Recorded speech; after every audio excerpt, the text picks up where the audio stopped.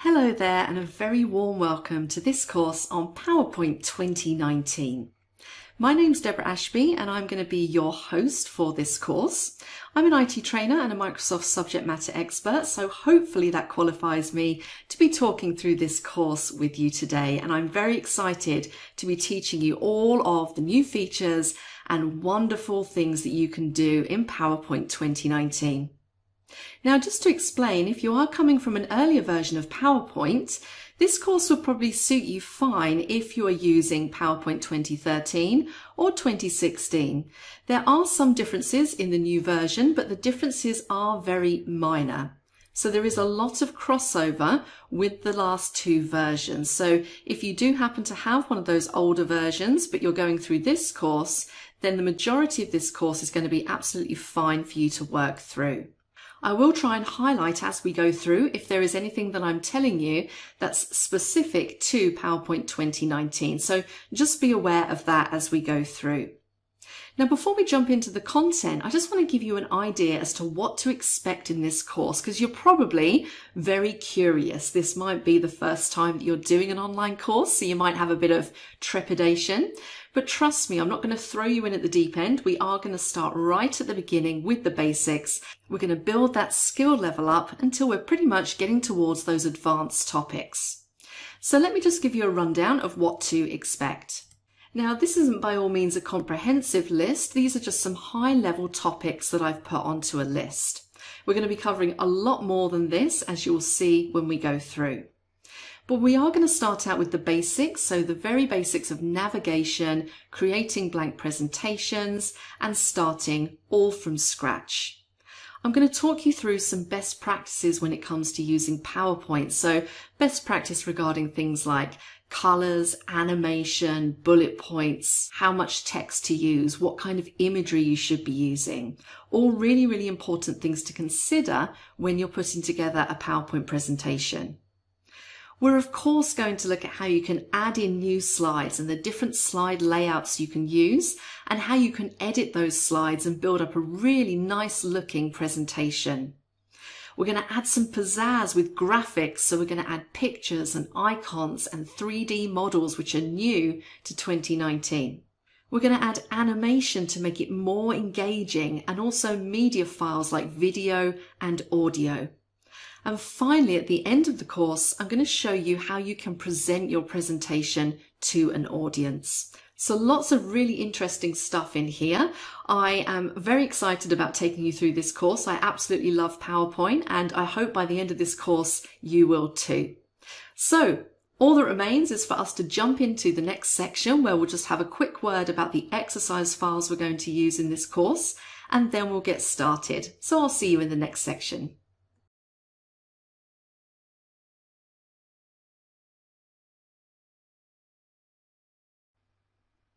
Hello again and welcome back to our course on PowerPoint 2019.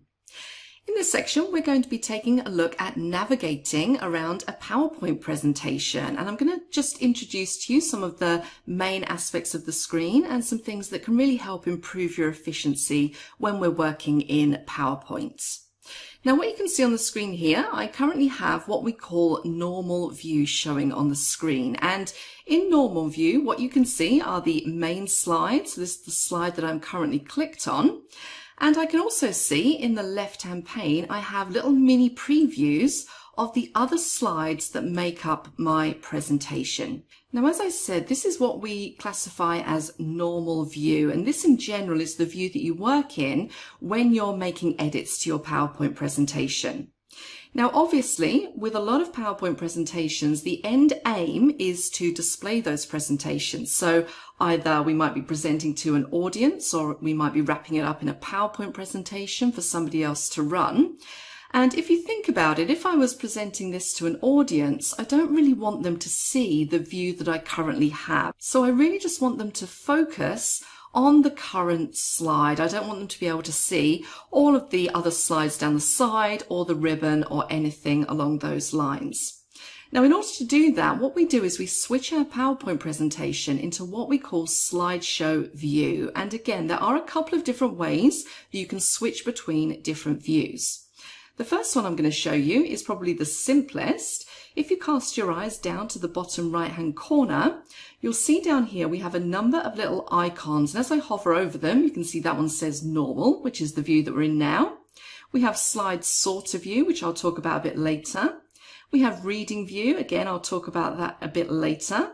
And then finally we have slideshow view. So let's click on that one.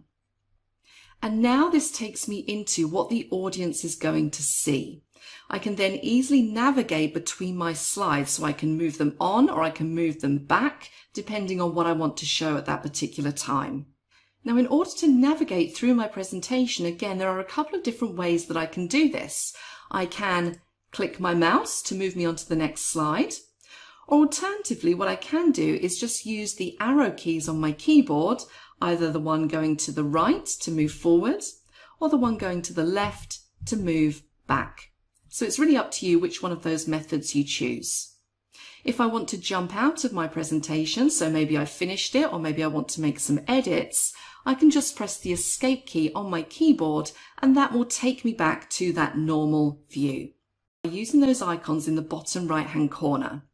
There is an alternative way of moving through your views, and that is by using the ribbons. So again, if I go up to the view ribbon, you can see the first group there, presentation views, that has normal, outline, slide sorter, and I have a couple of other views in there as well, notes page and reading pane. So I can easily switch between my views from there as well. Now what you might notice there is that we don't actually have a slideshow view. You'll find that on a separate tab. So again, we have a tab here called slideshow, and you'll see in this first group here called start slideshow, we have a choice. We can start our slideshow from the beginning. So if I was to click that, it starts it from the beginning, and remember escape to come out. And you'll also notice as if I hover over, there is a shortcut key to start the slideshow from the beginning. So sometimes that's a little bit easier and more efficient as well. So the shortcut key here would be F5. I could also choose to start my slideshow from the current slide. So what we mean by that is whichever one I'm clicked on. So if I was clicked on slide 4 and I was to choose from current slide, it's going to run the slideshow from that particular slide and escape to come out.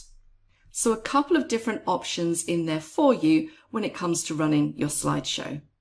So now I'd just like to talk a little bit about the actual slides that you're using. I would say that when you are creating a presentation, it's really important to think about the layout of your presentation.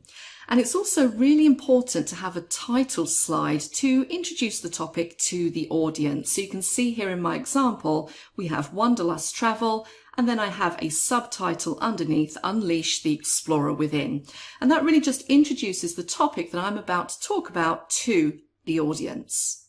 Another thing to watch out for when you're creating PowerPoint presentations is to be consistent with the fonts that you're using. So I would advise against having lots of different types of fonts. You really just want to keep it consistent so that it flows throughout the presentation. Now, one of the things we're going to talk about over the next few modules is slide layout. And I just want to show you a little bit about what I mean by that. If I go to slide 2, you'll see what I have here is a title, so where it says Why Choose Us, and then underneath I have some bullet points. And this slide is actually a completely different layout to the previous slide. So this first one is what we call a title slide layout, and this second one is a title and content, the content being these bullet points down here. And this is something I'm going to delve into in the next few modules to show you exactly all the different types of slide layout that you have. Now again, when it comes to titles, I would always recommend that you do put a title at the top of each slide. And the reason for that is, if you imagine you're giving a presentation, you have an audience, it's fairly common for people to get slightly distracted. Maybe they look at their phone, maybe they just zone out for a moment. You want to make sure that whenever they come back to you, that they know exactly what you're talking about at any given time, and they can quickly pick up again from where they left off. So that's why it's so important to make sure that each slide has some kind of title or something that indicates what that slide is all about. Now, as I said, what we've got here is a title and content slide, and I currently have some bullet points in that slide. And it's worth noting that you can have up to 5 levels of bullets in a slide. So here I have what we call first level bullets. And if I was to move to slide 3, you'll see I have some first and some second level bullets. In this case, they're both the same. You might find with some templates or layouts that the second indented bullet is a slightly different icon, but in this case they're the same. But you can distinctly see that there is a difference between those first and second bullets by the indentation. Let's take a look at some other things that we have in this presentation. If I go to slide 4, again I have my title at the top, and what I've got on this slide is something we call Smart Art. And again, this is something I'm going to go through with you a bit later on in the course, but this is just a nice way to add some kind of process flow, or maybe if you want to add an organizational chart or something along those lines. Smart Art is something that's a really good thing to use for doing those kinds of things. So you can see here I've got it illustrating the booking process. Underneath that, I also have some images. Now, these are actually a fairly new thing that have been added to PowerPoint 2019. These are called icons, and you'll find them on the insert ribbon along with all of your drawings and your shapes. And this is a library full of really nice little icons that you can add into your presentation, and they're all completely editable. So if I click on one of the icons just there, you'll see at the top, I now get the graphics format contextual ribbon, which will allow me to make any changes I want to that particular icon. You can see there I can change the color, I can do all sorts of things with it. So icons are a really nice way to add a visual element into your presentation. Let's look at the next slide, slide 5. Here again I have that title at the top, but this time I've inserted a couple of pictures, and I might have inserted them from the web, or I may have had them stored off onto my PC. I'm going to show you how to insert pictures using both of those techniques. Move on to slide 6. Now I have something slightly different on here, and again this is a feature that's relatively new in PowerPoint 2019.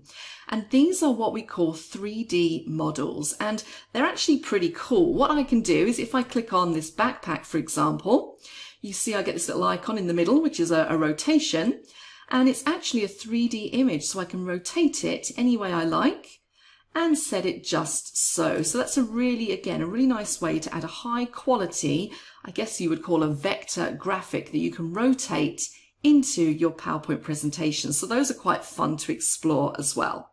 Let's move down to the next slide. Again, we have something slightly different in this one. We have the title, but then we have a chart. So if you're used to using charts in Excel or inserting charts, then this works in a fairly similar way. You'll see when we do start to insert charts, you're actually using a kind of preview of an Excel spreadsheet in order to get the figures in to create this chart in PowerPoint. So that's a really nice way of displaying, in this case, sales figures by country. Moving down to slide 8, again, something slightly different. We have our title, About Us, and then what I have underneath there is just again some smart art, but I'm using it in a slightly different way than before. I'm using it in combination with a picture. And again, you'll see when we go into the smart art library, you'll see there are a few layouts in there or a few diagrams you can insert, which also allow you to insert pictures. So again, a really nice way of illustrating that About Us section. And finally, this is just my finished slide, so I'm encouraging them to book now. I'm letting them know that they'll get a 20% discount if they're a new customer, and you can see that's a bullet point. And again, I've just inserted a picture directly into my slide. So lots of different elements that make up my PowerPoint presentation, which make it into a really nice, visually appealing presentation that flows. It's consistent in its color and in its font.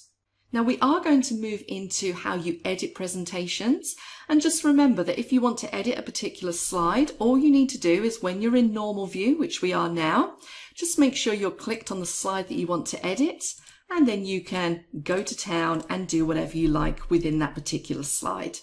So that's the basics of navigating around a first PowerPoint presentation. In the next section, we're going to move on to looking at the desktop, and I will be giving you an overview of the desktop screen so you know exactly what all the buttons do, which will help you navigate and create your PowerPoint presentations slightly more efficiently. So I will see you then.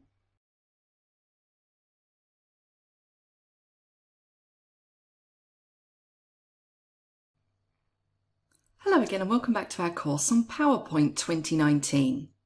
In this section, I'm going to give you an overview of the desktop screen and the views. Now, what we're looking at here is that same PowerPoint presentation that we've been looking at in the previous modules, the Wanderlust Travel slide deck. And I just want to start by giving you a quick tour around the desktop screen so you understand what the ribbons and all of the icons do.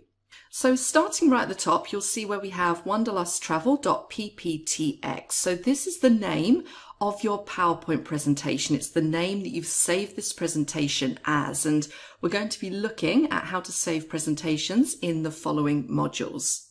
Underneath that, we have our menus or our ribbons. So you can see here currently I'm clicked on Home, and that gives me different groups which contain different groups of commands that I can use. You'll see here I have Insert as I move across, which will allow me to insert things into my presentation.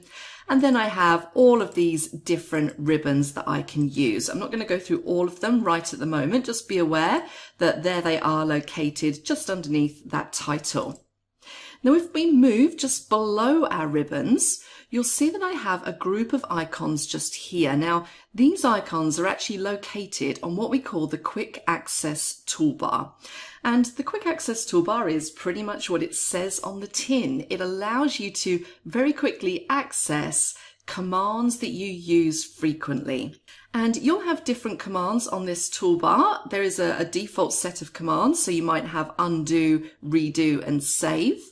But you can customize this toolbar to contain any command that's available to you in PowerPoint. Now, if I go across to the little drop-down arrow at the end, and when I hover over it says Customize Quick Access Toolbar, if I click on that, what you'll see is a drop-down menu, which is showing me the 10 most frequently used commands that I might want to add to my Quick Access Toolbar. And you can see that some of them have ticks next to them, which means that they're already added onto that toolbar. So for example, if I find myself emailing presentations fairly frequently, instead of hunting around for the email button within PowerPoint, I could just add it to my Quick Access toolbar, and then I have a quick way of very quickly emailing that presentation. Now, it's worth noting that I'm not only limited to adding these few commands to my Quick Access toolbar, I can add any command. And again, there are a couple of different ways that I can do that. Let's go for the first simpler way.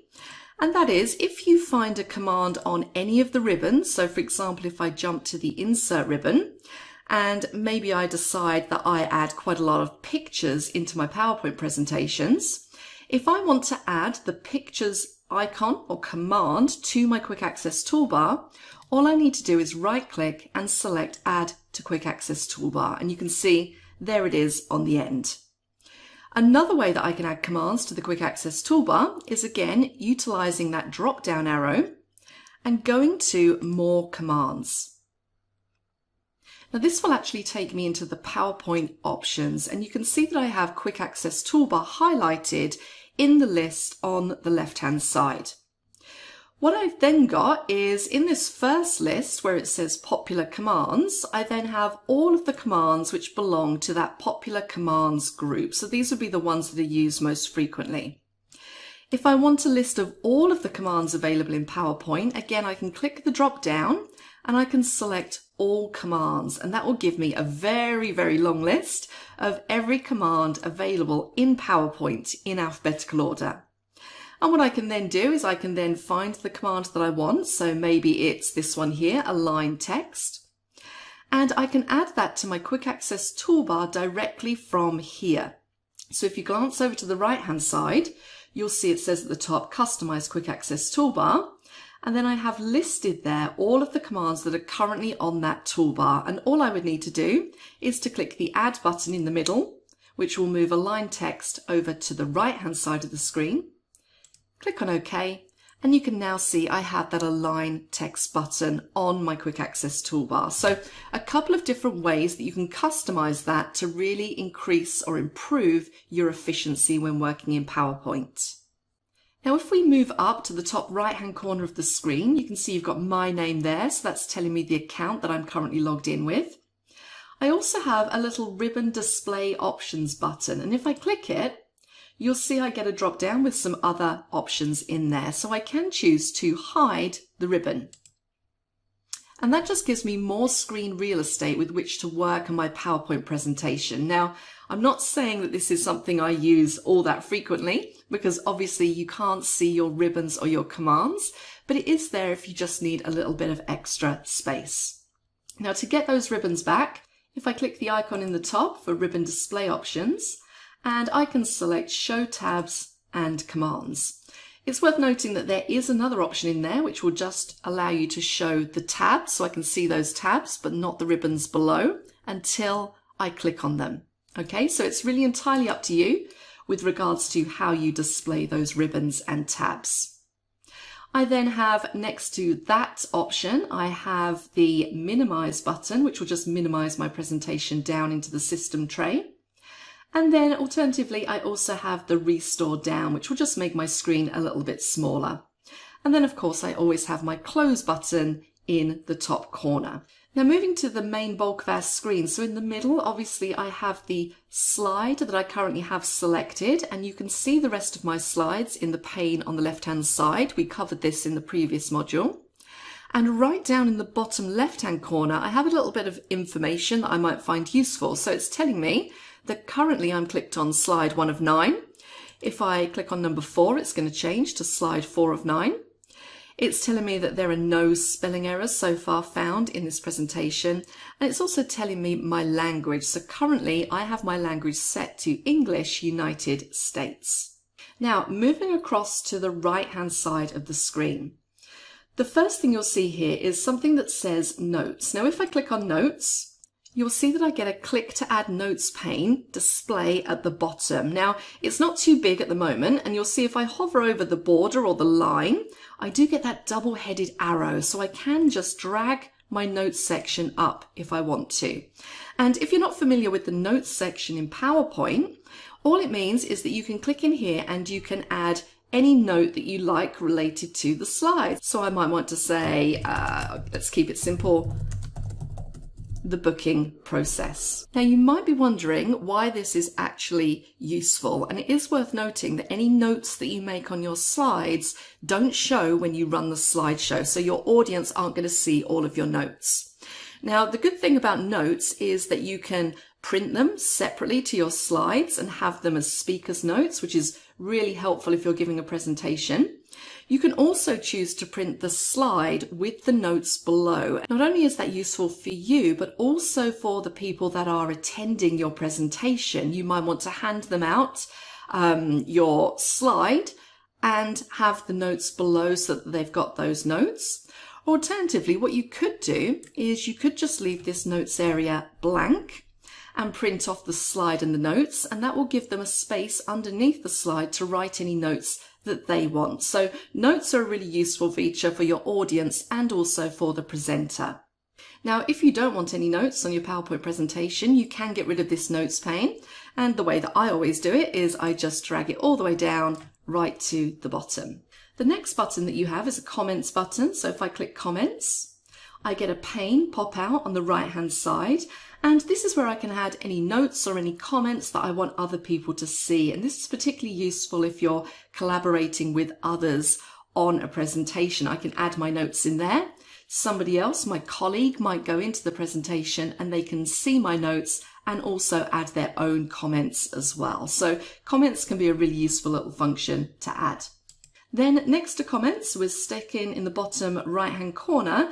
This is where we then have our views. And if you remember, we went through views in the previous module, but let's take a look at some of the ones that we didn't take a look at earlier. Now, normal view, as we know, that's the view we're in now. This is where we would most likely come to make any edits to our slides. The next view we have is slide sorter view.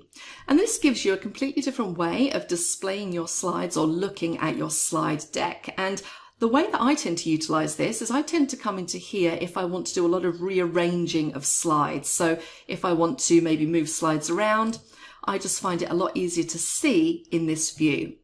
It is worth noting that you can still move slides around when you're in normal view, again, just by dragging and dropping them where you want to be. But I tend to get a better overview if I'm in slide sorter view. Another reason you might come into this view would be when you start adding animations or transitions onto your slides.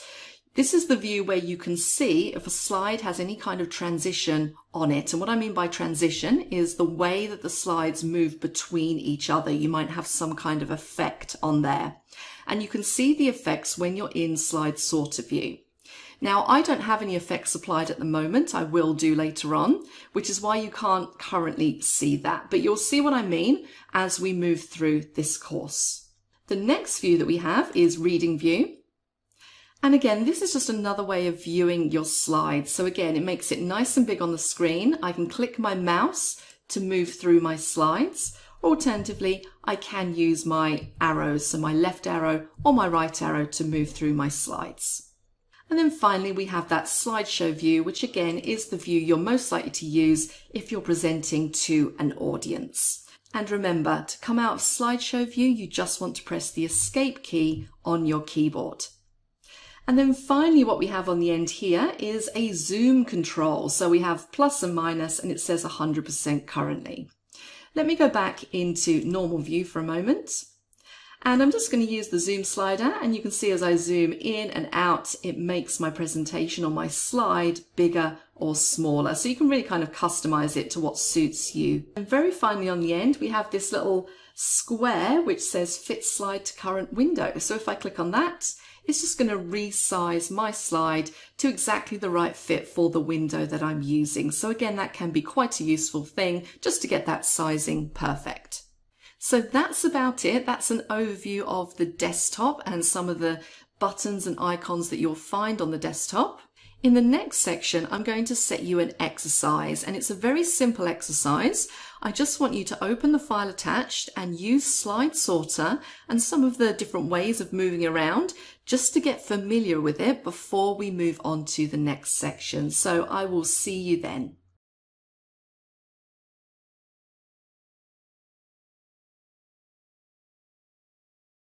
Hello again and welcome back to our course on PowerPoint 2019. It's now time for exercise 1, and this is going to be a very simple exercise.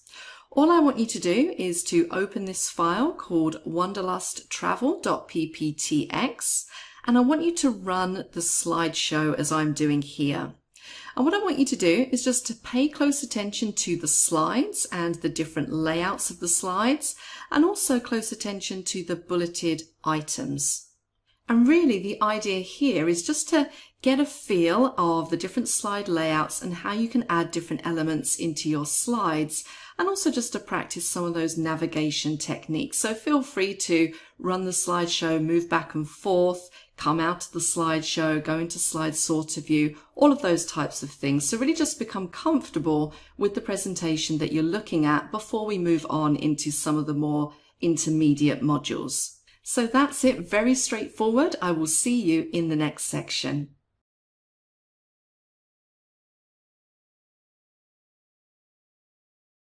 Hello again and welcome back to our course on PowerPoint 2019.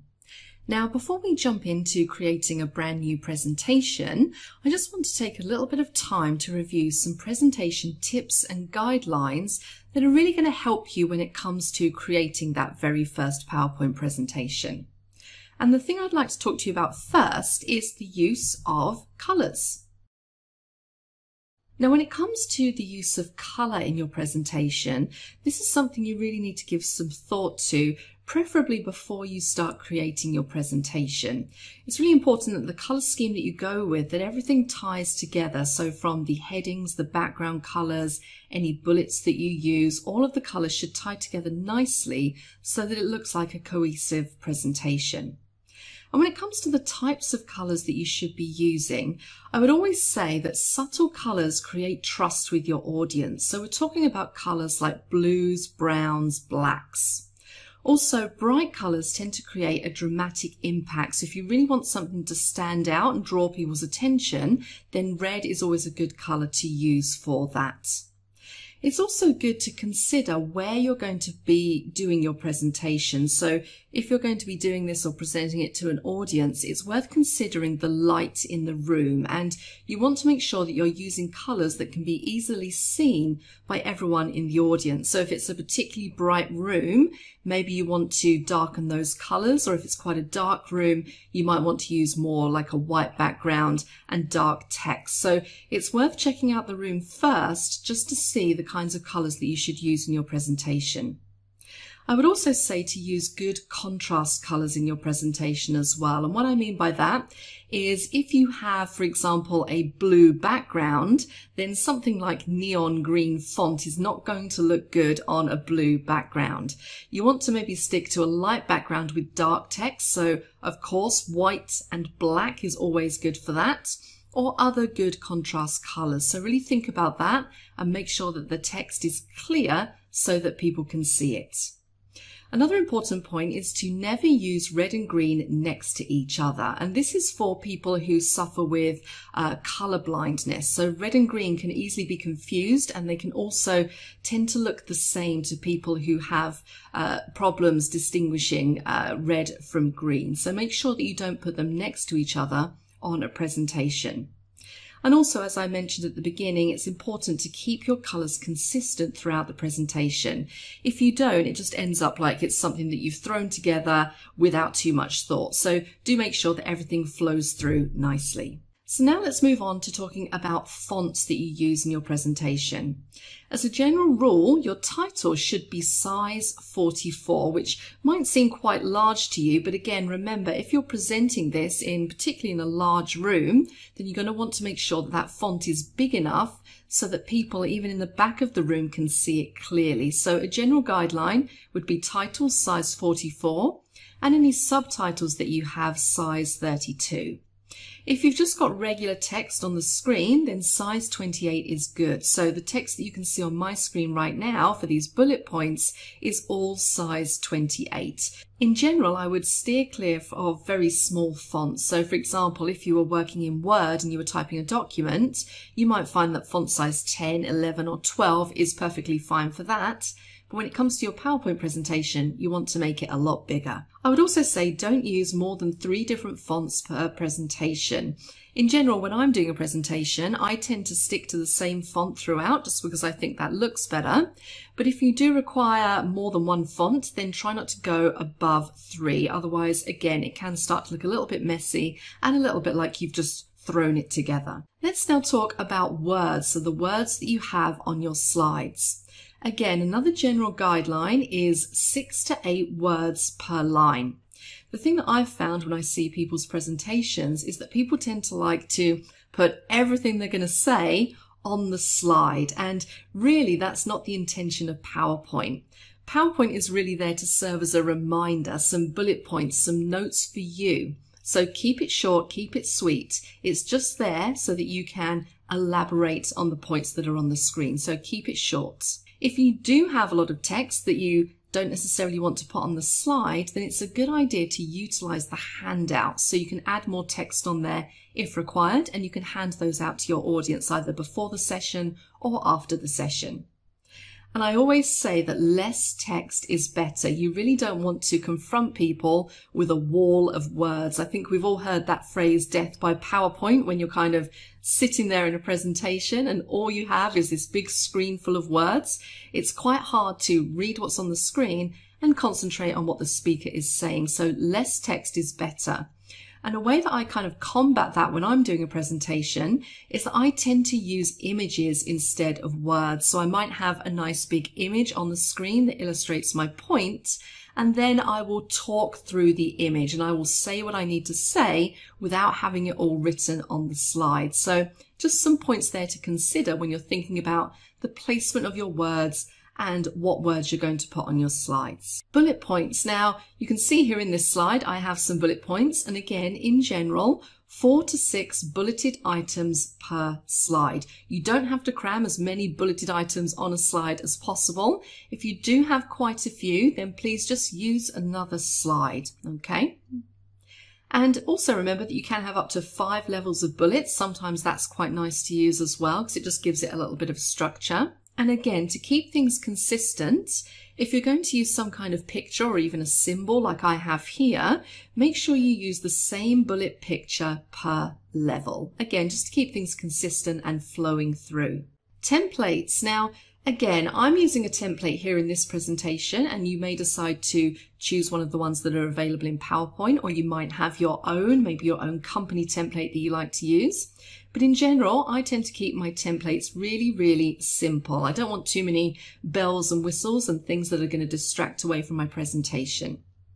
I also try to limit the number of lines, textures, and other effects. I think there is a little bit of a temptation, particularly when we've just learned some new cool tricks in PowerPoint, to try and add as much into our presentations as possible. And sometimes really the old adage, less is more. So keep it minimal, keep it simple. I'm a big fan of using images and graphics in my PowerPoint presentations. As I mentioned, sometimes I just like to have a large image on the screen and then talk through my points. So I would definitely recommend looking at the way that you can use graphics, pictures, those icons, 3D models, and also charts to enhance the template and the presentation. And again, going back to text slides, try to avoid using more than 3 in a row. So again, don't just have 10 slides full of plain text to present to people. Try and break it up with the odd image slide as well, just to make it a little bit more interesting and prevent people from snoozing off when you're in the middle of your presentation. So that's it. Those are the major tips I have when creating presentations.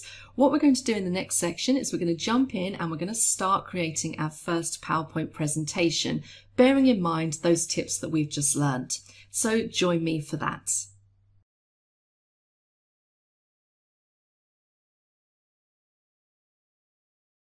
Hello again and welcome back to our course on PowerPoint 2019. In this section, we're going to take a look at creating a new presentation. Now, this might be the first time that you're ever creating a new presentation. It might be that you've edited presentations before. So if someone sent you a presentation, maybe you've been able to go in and make the required edits, but perhaps you've never created one from scratch. And that's what we're going to cover in this module. Now, there are a couple of different ways that you can create a new presentation, and you can see here on the screen I already have a blank presentation open. Now, what I can do from this point is I can go one of 2 ways. I can either apply a design to this blank presentation, make it look a little bit more interesting than it currently does, or if I was creating from scratch, I could go to the File tab, which will take me into that backstage area, and select the New option. And what you'll see there is a whole bunch of templates that you can select from. And these templates are actually organized into different categories. And you can see some suggested searches at the top here. So if I was looking for a template that was business related, I could click on business, and it's going to search the database and show me a whole load of presentations that are suitable for business use. And you can see there's some really, really nice ones in PowerPoint 2019. They seem to get better with every new release of PowerPoint. So it really depends what you're looking for. Now, one thing I would say when you're trying to decide on a template to use is to really give a long, hard think to those rules, those tips and guidelines that we discussed in the previous module. And your template that you choose really should be suitable for your audience. So again, if it's a business presentation, you don't want to choose a template that's going to be too jokey or too casual, or maybe has font which isn't appropriate. So just bear those tips in mind when you're trying to decide which template to use. Now at this stage, I'm not going to choose one of these templates. I'm just going to click the arrow at the top to go back to my blank presentation. What I'm going to do instead is apply a design to this blank presentation that I have here. So I'm going to go to the design ribbon, and again you can see I have a whole bunch of themes that I can choose from. And if I click the drop down arrow, this will show me all of the themes that I have access to. And as you hover over them, you'll see you get a live preview in the slideshow itself. So you get a really good idea as to what that's going to look like. Now I'm just going to apply this one here, which is called Iron. And what you'll notice is that now I have this theme applied, what I can do is if I decide that maybe I don't like the background color particularly, what you'll see is that when you apply a theme, you then get this additional group called variants. And again, if I click the drop down, I can see for this one there's only actually 4 variants, which we have listed there.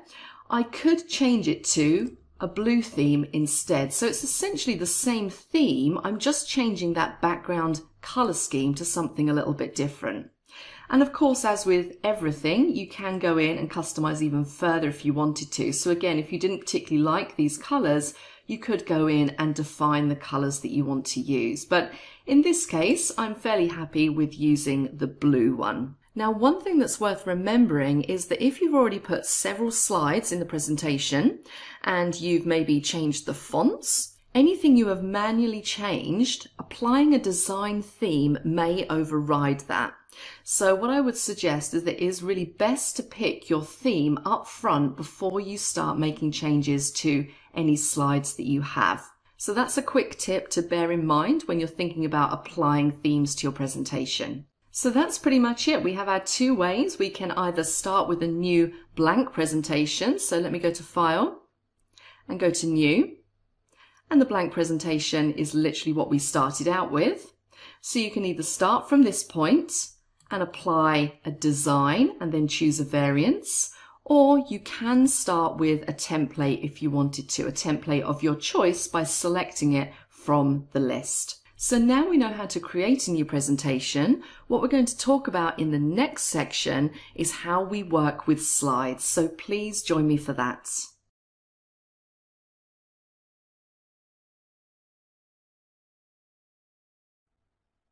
Hello again and welcome back to our course on PowerPoint 2019. In the previous section, we created a brand new presentation and you can see it here on the screen. It just has that design template that I applied showing. And what we want to do now in this section is to add some new slides. And the first slide in general in your presentation will always be a title slide. And you really do want to make sure that you don't delete this out, that you always have some kind of title slide. It acts as like a cover to a book, I guess you would say. So it gives the audience an idea of what the presentation is going to be about. And it's just nice to have up there if you're presenting this presentation, just to have it up on the screen behind you, again, so the audience knows exactly what they're in for in the presentation. Now it's worth noting that you can have multiple title slides in the presentation if you like. So for example, your presentation might be about 3 different topics and you might want to have a title slide before each new topic begins, and that's perfectly fine, and we're going to take a look at that later on in the course. But for now, we're going to concentrate on this presentation. So what we have here is a title slide, and I'm just going to start by adding some text into that title slide. So it's a very simple case of clicking in the placeholder, and I'm going to say Wanderlust Travel. And you can see underneath it says click to add a subtitle. So again, I'm going to add a quick subtitle in here and just click away. And now I have a very nice looking title slide. So what I want to do now is I want to expand my presentation. I want to add another slide in. Now I've already got a title slide, so I don't want to add another one at this stage. So I'm going to go up to my home ribbon, and in the slides group, you can see I have a drop down that says new slide. And what this is showing me is all of the different slide layouts that I have access to. So you can see the first one there, if I hover over, is title slide, and that's what I currently have applied in my presentation. I then have title and content, so this will allow me to add a title in, and then I have various different pieces of content that I can add into that slide as well. So that might be a picture, it might be a chart, it might be some kind of diagram. I then have a section header slide, a two content slide. So again, if I want a title running across the top and then two separate pieces of content, I might want to use that one. I have a comparison slide layout, title only. I have a completely blank slide if I don't want any of the placeholders on there. I have content with caption, picture with caption, so on and so forth. Now it's worth noting that when you go into this new slide drop down, you might not necessarily see all of the slide layouts that I'm showing you right now. Some of these slide layouts are assigned to the different design templates, so depending on which design you've applied will determine which layouts you see down below. But these first ones at the top here are in general the ones that you'll see in every single layout that you use. So for my next slide, I'm going to choose a title and content slide. And you can see there it's given me slide 2 in that left-hand pane. And I now have two placeholders. So the first one is for my title and the second one is for my content. And it says I can add text, so I could click there and I will have bullet pointed text. Or alternatively, I can choose to insert any of these elements into this slide. So it might be a table, a chart, a smart art graphic, video, online pictures, or a picture which I can browse to on my PC. Now I'm going to add a title in here and I'm going to say, why choose us? And now what I'm going to do is add in some text. So I'm going to click where it says click to add text. And I'm going to say over 100 destinations. And it's worth noting that if you don't want this text to be bulleted, you can just click and also just turn off those bullets. So if you go up to the home ribbon and into the paragraph group, you can see currently I have my bullets turned on. If I just click that icon again, it will remove that bullet from the slide. But I'm actually quite happy having those bullets in, so I'm going to put it back. And I'm just going to add another bullet point. So when I hit my enter key, it's automatically going to give me another bullet on the same level as the previous one. So I'm going to say dedicated travel team. And as this is just an example, I'm going to leave it there and I'm going to insert yet another slide. So I'm going to go back up to new slide. And again, I'm going to select a title and content slide. And I'm going to click and add another title. So this one is going to be Wanderlust Travel Benefits. And my text here is going to be 20% discount for all new customers. Now what I'm going to do here is I'm going to hit the enter key, which again is going to give me that secondary bullet point. But what if I want a second level bullet? So if I want this one to be indented, so it looks like it comes beneath the line of text that I've just typed in. Well, it's very simple to do. All you need to do is press the tab key on your keyboard and that will tab that bullet in, like so. Now, if I've done that and I then think to myself, actually, I don't want that to be a second level bullet, I'd like it to be a first level bullet, all I need to do is do Shift and Tab, and that will move that back and make that a first level bullet. So just remember that. Tab key makes it a second or even a third level bullet, and then Shift Tab to move back through those levels of bullets. So that's the basics of some slide layouts and also using those bullets and some shortcut keys for indenting your text. Now in the following sections, we're going to be doing things like inserting pictures, graphics, smart art, icons, all of that fun stuff.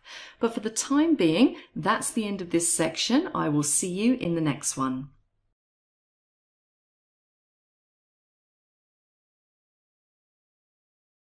Hello again and welcome back to our course on PowerPoint 2019. In this section, I want to talk to you very quickly about saving a presentation because that is one thing that we haven't done yet. And the thing that you don't want to do is spend a lot of time working on a presentation, forget to save it, and then maybe something happens and you lose all of your hard work. So we want to make sure that we save our presentation at the beginning and then we regularly save it so that we don't lose any of our most recent changes. And I'm going to show you a couple of different ways and a couple of different saving locations. Now, before we get on to that, just following on from the previous section, I just want to show you a couple of little tips and tricks within these slides before we save. So essentially what I'm going to do is make a change to this presentation and then we're going to save it. Now, where we left off, we had these 3 slides that we've inserted with our different layouts. I just want to show you a really quick way of inserting a slide but almost duplicating the slide layout. Now, as we've seen, if we want to insert another, for example, title and content slide, I could go up to New Slide and I could select my title and content slide, which is perfectly fine. But I'm going to show you a different way of doing it. So I'm going to click on the Undo on my Quick Access toolbar. And what I'm going to do this time is that I know that this slide here, slide 3, is a title and content slide layout. And maybe the next slide is going to be reasonably similar to this one. What I could do if I wanted to is duplicate this slide.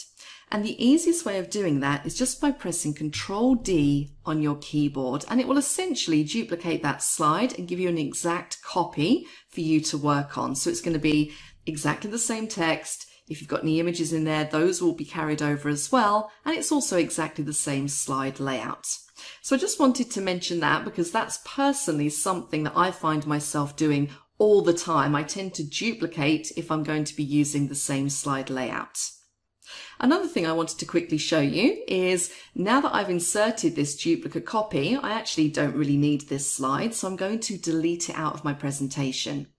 And again, there's always a few different ways that you can do these things in Microsoft. I could right-click on the slide, and in that menu, I have a delete slide option. You'll also see just above, I have duplicate slides, so I could select that instead of doing Control D. Or alternatively, probably the easiest way is just to hit the delete key on your keyboard to get rid of that slide. Nice and simple and straightforward. So now let's look at saving this presentation. I'm going to go up to my File tab, which takes me into the Backstage area. And immediately you'll see in this list, I have Save and I have Save As. So I'm going to select Save As. And this takes me to my different save locations. And it really is entirely up to you where you save your presentation to. Now, what I have up here is you can see I have the option of saving into OneDrive. And if you're not familiar with OneDrive, that is Microsoft's cloud storage. So if you have an Office 365 account, you definitely have access to OneDrive cloud storage. And this tends to be where I save all of my files. I save them up into the cloud so that I can access them wherever I am as long as I've got an internet connection. Alternatively, I've got a SharePoint site that I could save into, and I'm not going to go into that too much, but it is another place that I could save my file. And then underneath in this other locations area, I can select to save to this PC. So if you want to save it to a folder that you have on your PC, so maybe to the desktop or My Documents or something like that. I could choose to add a place, so a different network location if I wanted to. Or I can select Browse. If I'm not too sure, it will allow me to browse around. So let me click on Browse. And this should look fairly familiar to most of you. It pops up that File Explorer, and I can then decide on which location I want to save my file into. And I'm actually going to save into OneDrive. So I'm just going to navigate to the correct folder. And this looks good enough for me. I'm going to give my file a name. So I'm just going to call this My Presentation. And you can see the Save As type is defaulted to .pptx, and that is the default file extension for any file that you save into PowerPoint. Let's just have a quick look at what's in that drop down. So if I click on the arrow, you can see I have lots of different other file formats I could save in. And I'm not going to go through all of these, but some of these I might want to highlight would be if you're using a particularly old version of PowerPoint, you might want to save it as a 97 to 2003 presentation. Or if you're saving this as a template, so if you want to reuse it again, you might want to save it as a .potx file or a PowerPoint template. But I'm going to stick with the default, which is .pptx. And I'm going to click on Save. And what you'll see is that once you've saved your presentation, the name that you gave it will now appear in the top bar. So you can see at the top here it says My Presentation .pptx. I'm now fairly safe and fairly confident that I can work on this presentation, and as long as I save at regular intervals, then I know that I'm not going to lose my work if anything bad was to happen. So again, if you are working away and you want to quickly save to your file, you can just do the keyboard shortcut Control S to save, or alternatively, you can click on the save icon, which you'll have there on your quick access toolbar. That is one of the default icons that is added onto there. And you can see there it also does show you that keyboard shortcut Control S. So that wraps up saving a presentation. Very straightforward, very simple. What we're going to do next is an exercise. So let's jump over there now so I can talk you through that.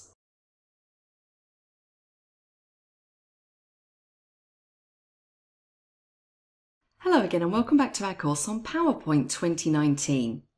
We've made it down to exercise 02 and I actually have a few instructions for you in order for you to complete this exercise.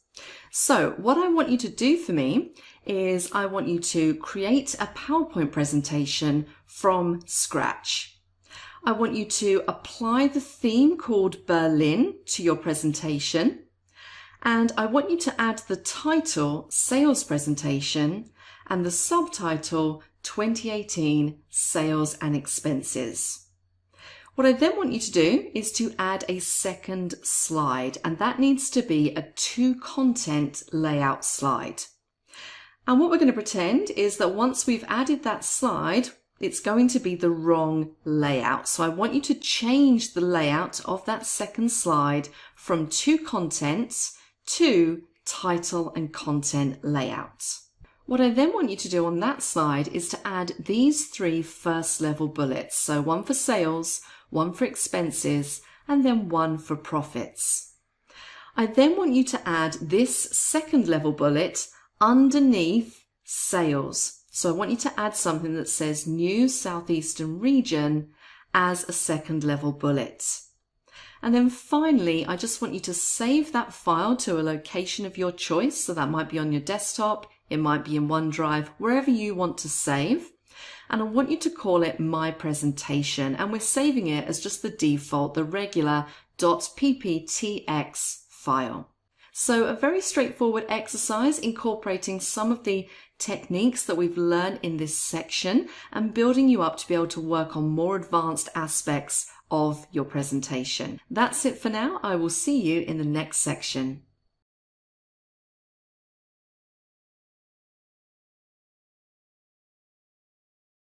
Hello again and welcome back to our course on PowerPoint 2019.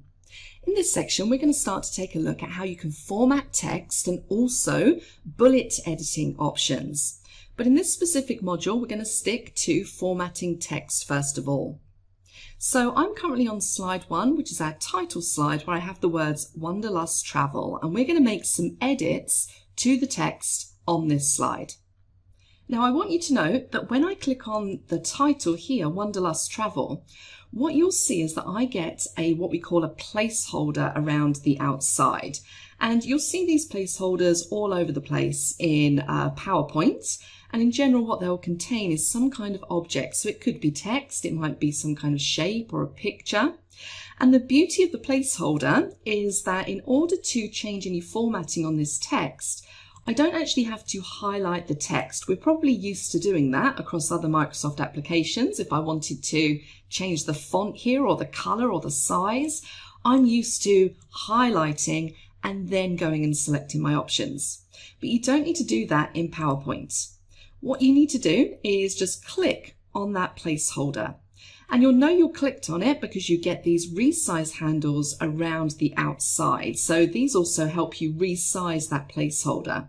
So if I wanted to, I could drag this up or down, and I could also drag it in or out. Now, you're probably noticing there, as I'm doing that, it's not actually making any sizing changes to the text within the placeholder. It really just resizes that placeholder. So I'm going to make sure I've got my placeholder selected, and let's go and explore the different options we have for formatting text. So I'm currently on my home ribbon, and we're going to focus on this font group just here. Now the first one, the drop down just here, if I click it, again, you're probably fairly used to using these across the other Microsoft applications. This is where you'll get a list of all of your fonts that are available to use in your presentation. So I can see at the top any theme fonts that I have applied, and then I have all of my fonts listed in alphabetical order. And as I scroll over them, you can see I get a live preview, which is really handy. It means that I can see what that's going to look like before I actually commit to applying it. So I might want to go down and apply, let's try this one, Bauhaus 93, like so, and just switch up that font. Next to that, we have our sizing. So again, we have lots of different options in here. We can go all the way up to 96. For this one, I'm probably going to stick with around 72. It is also worth noting if you don't have exactly the size font that you want in that list, because if you look, the numbers aren't all consecutive all the way up from 8 to 96. There are some gaps. So if I wanted, for example, font size 64, I don't actually have that listed here, but I can go up into the font box and just manually change that to 64 and hit enter, and my font will resize. So just be aware that you can do that as well, make manual changes to that font size. I can then make smaller changes, incremental changes by increasing the font size. So if I click the increase font size button, it will jump that up, or I can use the other one to move it down. So little incremental changes if I want to make some minor adjustments. The row underneath, I have bold. Again, probably something you might be familiar with using, just makes that text a little bit bolder. I have my italics, I have underline, and I also have this one here, so text shadow. So that will add a shadow behind the selected text, which makes it stand out from the background a little bit. And sometimes it's quite subtle, it is quite hard to see, but I've actually put a shadow on there, which actually looks quite nice, so I'm going to leave that, I think. What we could also do is use a strike through. Now, in this particular scenario, the strike through makes no sense whatsoever. I really don't want to put a strike through my title, but you can probably think of scenarios, maybe things that you might want to cross out or show that there's been a change, where a strike through might possibly be useful. We then have next to strike through the character spacing, and we have a little drop down here. And I'm currently set to normal, but again, you'll see if I hover over, you'll see that that's very tight spacing. Tight is a little bit wider. Then we have normal, loose, very loose, and then we have more spacing options in here as well. And that will take me to some advanced options for my character spacing, so I can then set how many points in between my characters I want spaces for. So just remember that that is also there. The next option along is to change case. So we have sentence case, which is where you have the first letter capitalized, lowercase, uppercase, capitalize each word, and then toggle case. Now, toggle case is useful when, and I'm sure you've had this scenario before, where you've typed something and you've accidentally had caps lock on, so everything comes out the opposite way of what you imagined. That's a good one to use in that particular instance. Next to that, we have our text highlighter color. So again, if I wanted to, I could select a highlight. So this is much like just having a highlighter pen and running it across. Again, not particularly appropriate on this slide, but it could be useful to emphasize certain words or certain points or sentences on other slides. And then I have my font colors. So I could go through and change this to something completely different just by selecting from the palette if I wanted to. Now, another little thing I want to highlight here is this little arrow in the bottom corner of the font group. If you click that, what it will do is it will give you access to some additional options when it comes to formatting your text. So some of these you've already seen on the ribbon, such as the font just here, and also things like font color, font size. Font style, again, we've got regular italic, bold, bold italic if you want to use that. We can select an underline style. Now that's quite interesting. We do have an underline button in that font group on the ribbon, but we only have one option for underline. If we were to select that from the ribbon, we just get a solid underline under our text. Whereas if we go into the additional options, we have lots of different styles of underline that we could use. If you wanted a dotted line or dashed or something like that, you can definitely find that in those advanced options. Again, underneath effects, we have some things which we found in our ribbon, such as the strike through, but we have additional things like double strike through, superscript and subscript, small caps, all caps, and we can also equalize character height. Let me just show you that because that's one you may not have come across. If you look at my title, what will happen when I click this is that all the letters are kind of stretched to become the same height. So that might be something which you find quite useful. I'm going to undo that by clicking the undo button and just jump back in to my advanced options.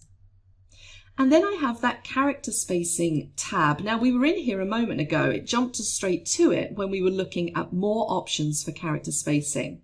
So again, you could select the type of spacing, so normal, expanded, condensed, and here you can actually customize how many points in between. So if you want the characters really spaced out, you could put quite a large number in here to get that effect.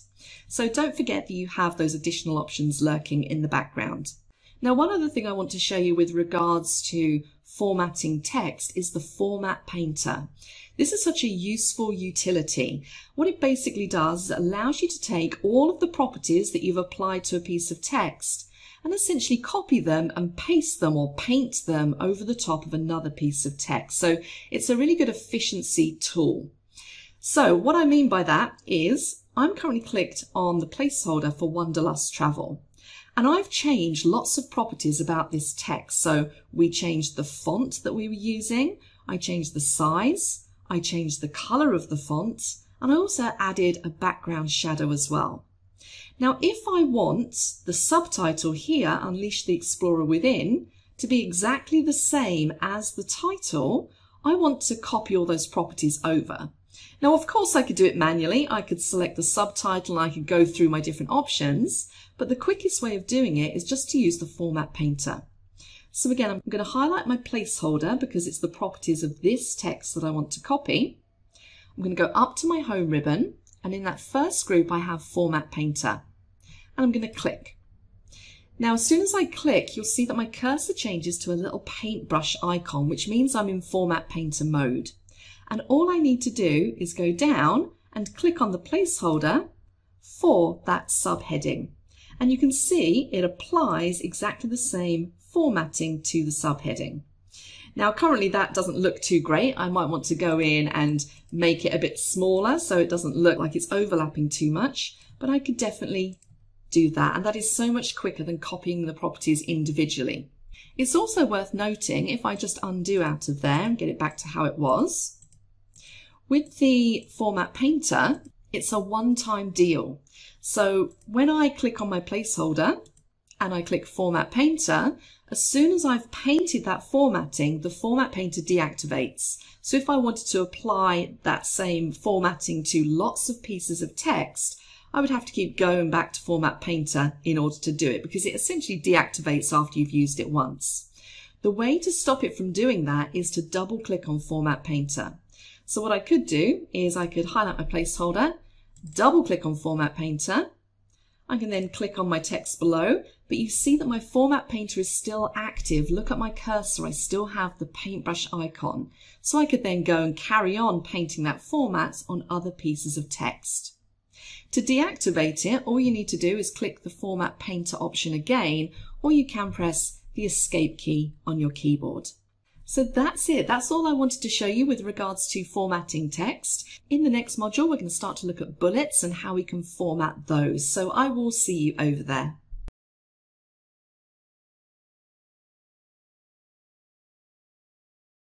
Hello again and welcome back to our course on PowerPoint 2019. In this section, we're going to focus on working with bullets, and I'm back in the presentation that we've been working on so far in the course, and currently I'm clicked on slide 1, the title slide. Now, we don't have any bullets on here, so I'm going to jump straight across to slide 2. And you can see what we have on this slide is a number of first level bullets. And if we jump across to slide 3, you'll see we have some first and some second level bullets. And we're going to talk a little bit about how you can format these and also how you can customize them. So let's jump back to slide 2. Now, just to reiterate some points that I've made previously about bullets, you can have 5 different levels of bullets. And remember, to get another bullet, all you need to do is click at the end and hit the Enter key, and that will give you another bullet on the same level. And if you want to indent that, so to give yourself a second level bullet, you just need to press the Tab key on your keyboard. If you want to go back or essentially outdent it, Shift Tab will outdent that for you.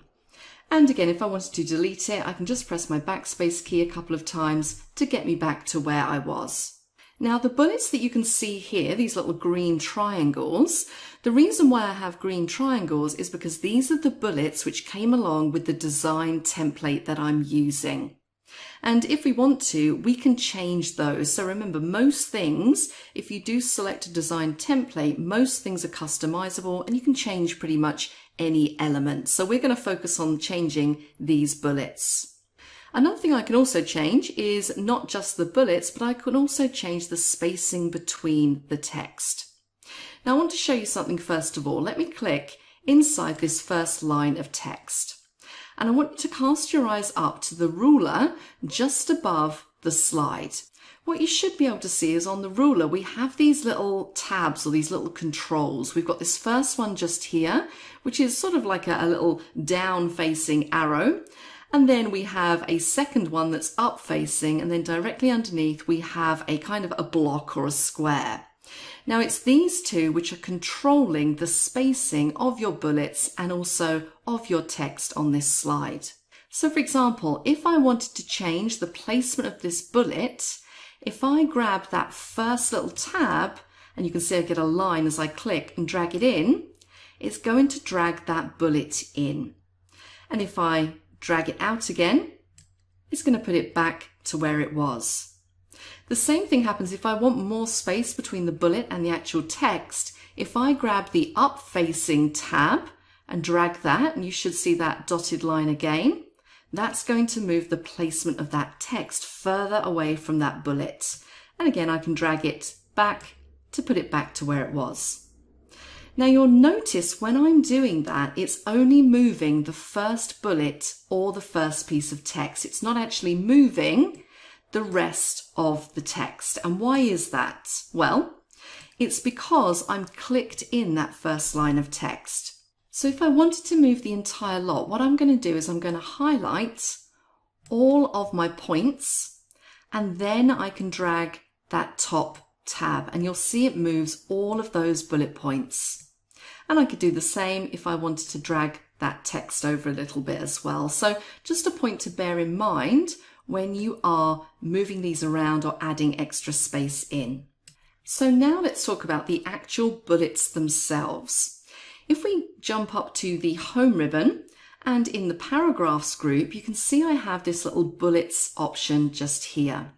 So I'm going to click that drop down arrow, and you can see I have a number of different options in here. So I could change the style of the bullets that I have, and you'll see as I hover over, I again get that live preview. So if I wanted something a little bit different, I could choose any one of these in the list. I also have the option of none if I wanted to remove those bullets altogether. But what if I wanted to do something completely different? Maybe I didn't want to use any of these options that we have in this drop-down menu. Well, I do have more options for this. Let me jump down into bullets and numbering, and that will open the little bullets and numbering dialog box. And again, I have a few options in here. So these are the ones that I was just looking at. I can change the size of the bullet. Now, when it comes to sizing, what you need to remember here is that 100% or 100 in this box means that the bullet is going to be exactly the same size as the text. So you can adjust accordingly. And I can also change the color of my bullets. So if I wanted to make them, let's make them orange, and click on OK, I now have orange bullet points. Let's jump back into that bullets and numbering again. Now, again, if I didn't want any of these particular styles of bullet, I have two additional options that I can choose from. So I could choose to use a picture that I've got saved off to my PC as a bullet, or I could customize the current bullets. Let's jump into customize first of all. And this will open up the symbols box, and this gives me access to all of the symbols, and I can use any of these as a bullet. Now, when you click the drop down here, you see you have lots and lots of different font types, and each one of these contains slightly different characters or symbols that you can use. And sometimes it is quite hard to kind of find the particular one that you're looking for. Now, I'm going to scroll down to Wingdings. There's normally some good ones in there. And you can see I have lots and lots of different options. So I'm going to choose a plain, as this is all about travel, and I'm going to click on OK. And I'm going to change the color of these. I'm going to make them stand out a little bit more. Let's make it a slightly brighter color orange, and click on OK. And I now have those plain bullet points. So that looks quite nice actually for this presentation. So I do have another choice. I can choose to use a picture that I've got saved off on my PC. So let's jump back into bullets and numbering. And this time I'm going to select picture. And I have the option of choosing from a file. I can browse the web for a picture, or, and this is new for 2019, I can choose an icon. And the icon sets, we haven't covered them yet in this course, but they are really good, and they're particularly good to use as bullet points. So in this case, I'm going to select from icons. And what it will do is it will load all of the icons that are available within PowerPoint. And if you've never used these before, these are completely customizable icons, which can be resized, recolored, all of that good stuff. And they're organized into different categories. So if I scroll down, I can't remember if there is a travel one. I can't see one, so let's just scroll through and have a look at something that might be appropriate for our use. So you can see here we've got arrows, lots and lots of different things. So here we go, in the location section, I might want to choose the globe. So I'm going to select this and select insert. And you can see now I have my icons. Now, I don't particularly like the way that they look, so I might want to customize them. So again, up to bullets and numbering. And I'm going to say I want these 100% of the text. And I'm going to click on OK. And that makes those a little bit bigger. And just to show you another way that you can add a bullet, this time I'm going to use a picture that I've got saved off to my PC. So you've probably guessed it, up to bullets and numbering. And this time I'm going to select picture. And I'm going to say from a file. Now I'm just going to select a random picture. So I'm going to choose this one down here because that looks like it might possibly be related to travel. And I'm going to select insert. And there we go. Now I'm not saying that's the best way of using a bullet. You might be able to find some pictures which look a little bit better, but just to show you the technique and how you can use icons and pictures as bullets if you want to. Now I'm going to jump across to slide 3 because in this slide we have 2 levels of bullets. And in this case, both of these levels are the same. Now what I'm going to do is I'm going to click on the placeholder again. And what if I wanted to use numbers as opposed to bullets? Well, again, if we jump up to our paragraph group, next to our bullets, we have numbered lists or numbering. So if I click the drop down, there's all these different styles of numbering that I could choose. So I'm going to select, let's say this one just here. And you can see now that that's how it's organized it. So if I was clicking on the end of balance and if I hit enter, you'll see it gives me a B. Okay, so it follows through. And let's go back into numbering and go into bullets and numbering. And again, these are my advanced options. So again, I have the same options. I can choose to change the size. I can choose to change the color.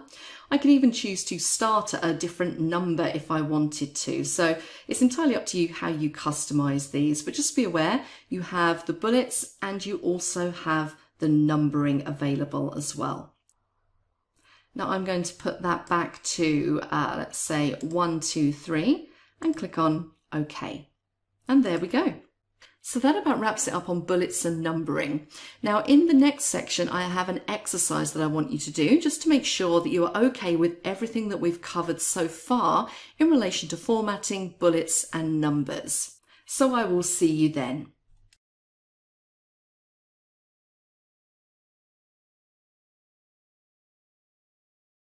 Hello again and welcome back to our course on PowerPoint 2019. It's now time for exercise 3. We've made it all the way through. And the idea of this exercise is really just to practice the skills that you've learned over the course of this section. So what I want you to do, I have some instructions up here, is I want you to open the file called Practice Presentation 4. And what I want you to do within this presentation is to change the bullets on slide 2 to the numbers 1, 2 and 3.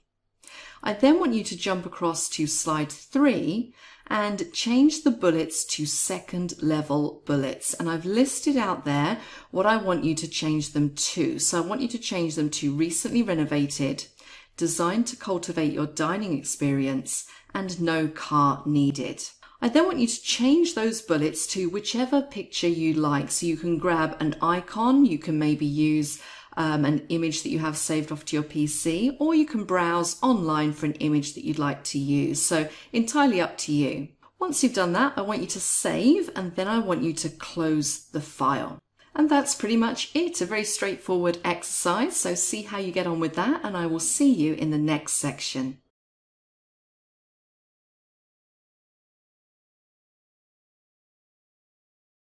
Hello again and welcome back to our course on PowerPoint 2019.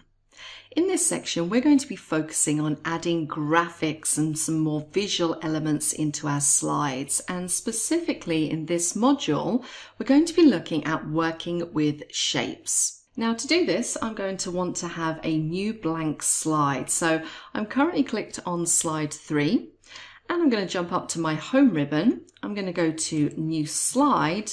And this time I'm just going to select a blank to add one of those in. So you can see here there's absolutely nothing on here. There's no placeholders, there's no text, there's nothing. But what I do have is that design template. So I still have the blue background with that green rectangle tab at the top. Now, sometimes when you're working with these templates, particularly if you're adding graphics in, if you start to add too many graphics, it might clash a little bit or overlap with the design template. Now, the one I'm using here is fairly basic. We don't really have too much on it other than this green rectangle in the corner. But just be aware of that. If you do have a rather busy looking background and then you start to add more graphics and shapes on, it can tend to look a little bit chaotic. Now I'm going to show you a little trick which will enable you to essentially remove or hide all of the background images on either the slide that you're currently using or across the entire template. So I'm going to go up to the design ribbon. And you'll see all the way across on the right hand side, we have an option that says Format Background. And this will just allow you to fine tune that formatting of your background. Now in this first group here where it says Fill, I currently have picture or texture fill selected, but what I do have is an option to hide background graphics. And you'll see as soon as I click that, that green rectangle has disappeared, just leaving me with that very plain blue background, which is essentially what I want for this exercise. Now it's only going to remove it from one slide. If I did, however, want to remove it from all of my slides, all I would need to do is click the Apply to All button at the bottom. If I don't click that, and I'm not going to do that, if I just close down this pane, then it will just remove it from the slide that I'm currently on. So that's a nice little trick. So now what we're going to do is we're just going to play around with some shapes. I'm going to insert some onto this blank slide so you really just get a feel of how you can use them. Now you can access shapes from a few different tabs, and you'll see as we go through, I think it's sort of 3 or 4 tabs that you have access to shapes on. So if we jump across to the home ribbon, you'll see in this drawing group, we have this little drop down here, which has all of the shapes that I have access to. And they are organized into different categories or groups. And the first group up there is my recently used shapes. So you normally find the ones that you use most often will be listed up here. We then have a selection of lines, some rectangles, some basic shapes. That's where you'll find things like triangles, circles, squares, all things like that. The smiley face, some people love to add that one into their presentations. We then have block arrows, equation shapes if you're doing some kind of math on your slide.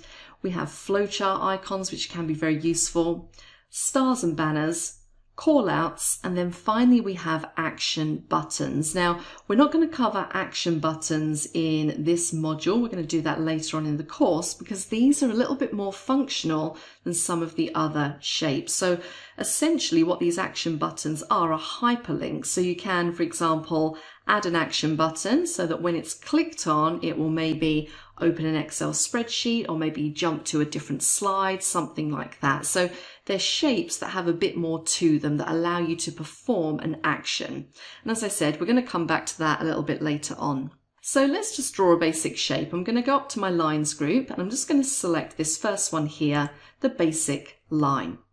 And you'll see now my cursor changes to a crosshair. And what I can do is literally just click, and if I drag, and I can drag it up or down, I get a very basic line. Now, because this is an object, you'll see when I let go, I do get those control handles at the end, which will allow me to resize that line or move it around and just make some minor adjustments if I want to. What you'll also see is because it is an object, now I'm clicked on it, I get my shape format contextual ribbon appear. Remember, in any of the Microsoft applications, every time you're clicked on an object, you will get a contextual menu appear, and that will contain all of the formatting options which are related to the particular object that you're clicked on. So I can see in here, I can go in and change the shape style, the shape outline, I can add effects, so on and so forth. So just be aware of that additional ribbon that appears. Now, as I mentioned before, there are a few different ribbons where you can access shapes, and this is another one of them. So this is the shape format contextual ribbon, and the first group is the insert shapes group. So if I wanted to add another shape, I could click my drop down and I have access to my shapes library again. I'm going to go back to these lines and I'm just going to add this one here. So I'm going to do a squiggly line, which is this one on the end, and you'll see here it says freeform. So if I click it, and then I get a pencil tool this time, or a pencil cursor, and that just allows me to really kind of free draw whatever I want. And obviously this doesn't look particularly great, and you do have to be quite careful with it. This is a lot easier, I would say, if you're using a tablet which has a pen. It's a lot more accurate. I'm using a mouse and it's a little bit hard to get the accuracy level when you're doing freehand drawing, but hopefully you get the idea. You can see again, once I let go of my mouse, I have those control handles, so I can then use those to resize my squiggle, and I can always pick it up and move it around. And you can see I can drop objects on top of objects. And we're going to discuss this a bit later on in the course, and that is positioning objects, moving them, aligning them, so on and so forth. But you can place them on top of each other. Now, I actually don't want this squiggle, so while I've got it selected, I'm just going to press the delete key on my keyboard just to get rid of that. Now, I'm going to show you yet another ribbon where you can access your shapes, and that is on the insert ribbon. And you'll see in the illustrations group, we have a shapes drop down, and again, we get that same shapes library. I'm going to pick something slightly different this time, so I'm going to do a rectangle. So let's just click this first one. I get a crosshair and I can drag and draw a rectangle on the screen. And again, I get those control handles. I can move it around. I can change the color. I can do whatever I like with this particular shape. Now, I'm not going to go through all of the shapes, but let's just add a couple more. Let's go down to our basic shapes. And for this one, I'm going to draw a smiley face. I'm just going to draw that underneath here. Now, one thing I will point out, you can see it's kind of like quite free and easy how you can size that. It's not a constrained sizing when you're dragging and dropping. So if I wanted to make sure that this smiley face was completely circular, what I could do is, as I'm dragging, if I hold down my Shift key and drag the corner, it will resize it proportionally. So it will essentially constrain the limit. So that's quite nice if you want to make sure you're getting an exact circle on your shape. And what you'll also see when you add some of the shapes is that they'll have a control handle inside the shape. So with this smiley face, you can see that on the smile, we have another control handle. And this is pretty cool. What this means is that I can manipulate just the smile. So if I drag this control handle up, I can turn him into a frowny man instead of a smiley man. So look out for those control handles within the shapes as well. And just to make this all match, I'm going to change the color of my sad face man. Let's go back to our shapes drop down and just do a couple more. I could use the block arrows. Again, these are particularly useful if you're doing some kind of chart. And remember to constrain, hold down the Shift key, and I can draw my arrow like so. And again, just going to change the color by clicking. Back up to my shapes. And I want to show you something quite interesting. We're going to go down to stars and banners, and I'm going to pick this 16-point star. And again, I'm going to hold my Shift key and I'm just going to draw this star. Now again, remember what I said, this particular shape has that control handle within it. So if I grab this little red control and just drag it down, you can see I can change the way that that shape looks simply by dragging out or dragging in. So that's another point to remember. And the final one I'm going to show you is just the call out. So let's select one of these call outs. Let's do this one. I'm going to hold down my Shift key and I'm going to drag. I'm just going to change the color of that one. And again, this is another one of those shapes that has an additional control handle. So that means that I can change the direction of this call out depending on where my other objects are. So if the sad man was saying something, I could really direct it in that direction. And then I could add some text into this shape. I can do that in a couple of ways. I can just start typing. Alternatively, if I right click my mouse, you'll see I have an edit text option. And I can type something in here. I'm so sad. And again, I could change the font. I could modify the size if I wanted to just by highlighting, going to my home ribbon, and I'm going to make that text a little bit bigger like so. Now, another one that's worth pointing out before I forget is if we go back to Insert and go to Shapes, underneath Basic Shapes, the first one there is a text box. So let's click that. And I'm just going to click somewhere on the screen and you can see it automatically adds a little text box. So I can just start typing any text that I want to add. So I'm going to say this is how to add a text box. And if I click off, you can see it just looks like regular text that I've added. And if I click on again, I can drag and drop that and position it how I want. If I did want to add some kind of background to that, just to make it stand out a little bit, remember when you're clicked on an object, you have that shape format contextual ribbon. And I could choose to fill my background if I wanted to. So I'm going to select just a grey background like so. And then I can drag and drop. So that's the basics of adding shapes into your PowerPoint presentation. They really can add a nice visual element, and they're also particularly useful when you're doing things like diagrams or process flows or anything along those lines. So really just have a play around with them, resize them, move them about, change the color, use the different options on that shape format contextual ribbon and see how you get along with that. So that's it for this section. In the next section, we're going to look at how you can add different kinds of graphics into your PowerPoint presentation. So please join me for that.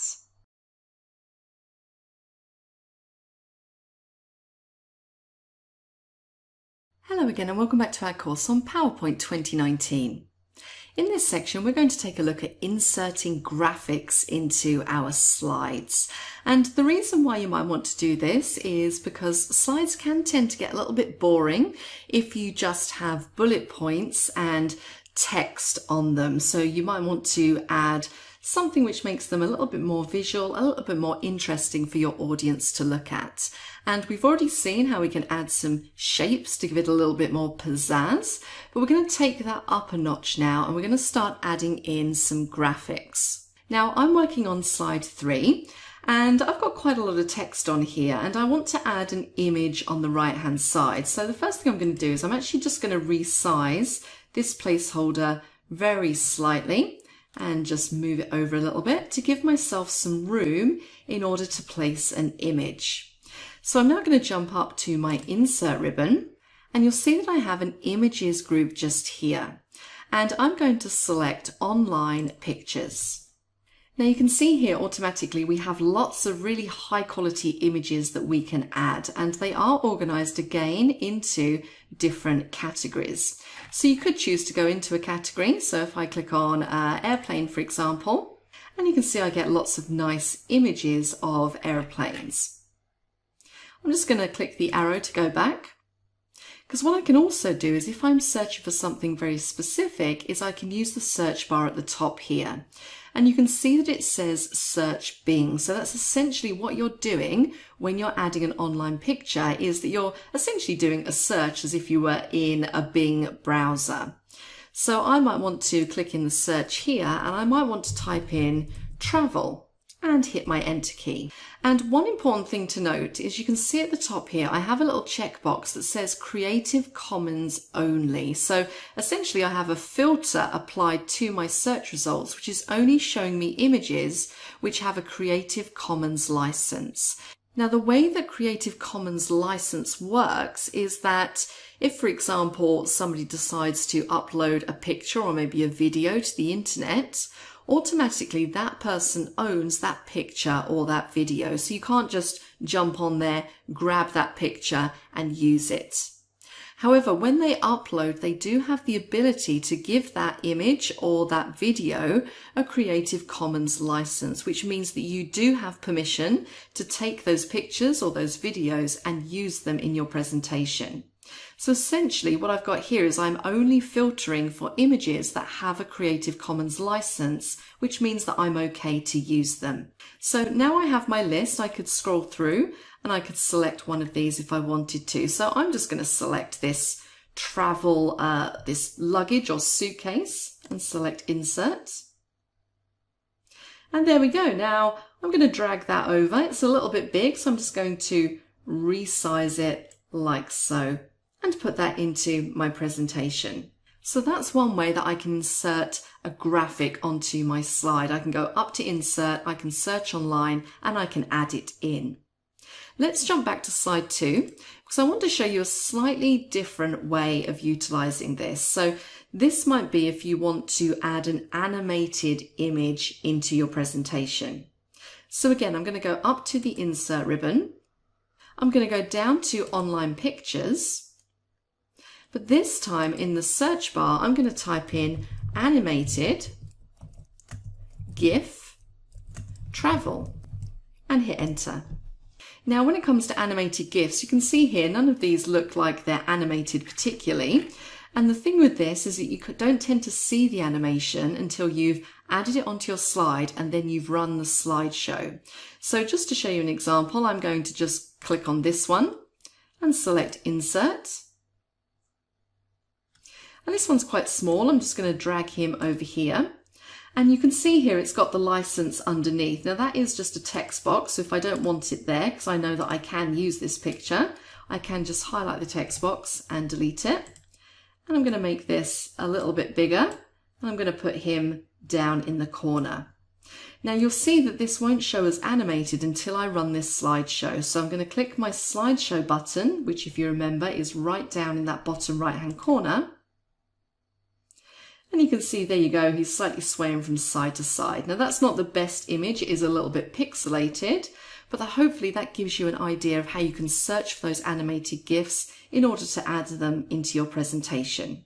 I'm going to press escape to come out of my slideshow. Now both of these images that I've added into these slides are kind of in the clip art variety, shall we say. Now one thing I will say, when you are selecting images for your presentation, again, be very aware of the audience that is going to see this presentation. I would say that clip art a lot of the time is not particularly good to add to slides which are going to be used in a business context. It doesn't really have that much of a professional feel. So you might want to add a more professional, high quality picture as opposed to clip art. So now we've talked about adding those basic graphics into our presentation, we're going to move on and talk about adding pictures into our slides. So that's what we're going to cover in the next section. I will see you then.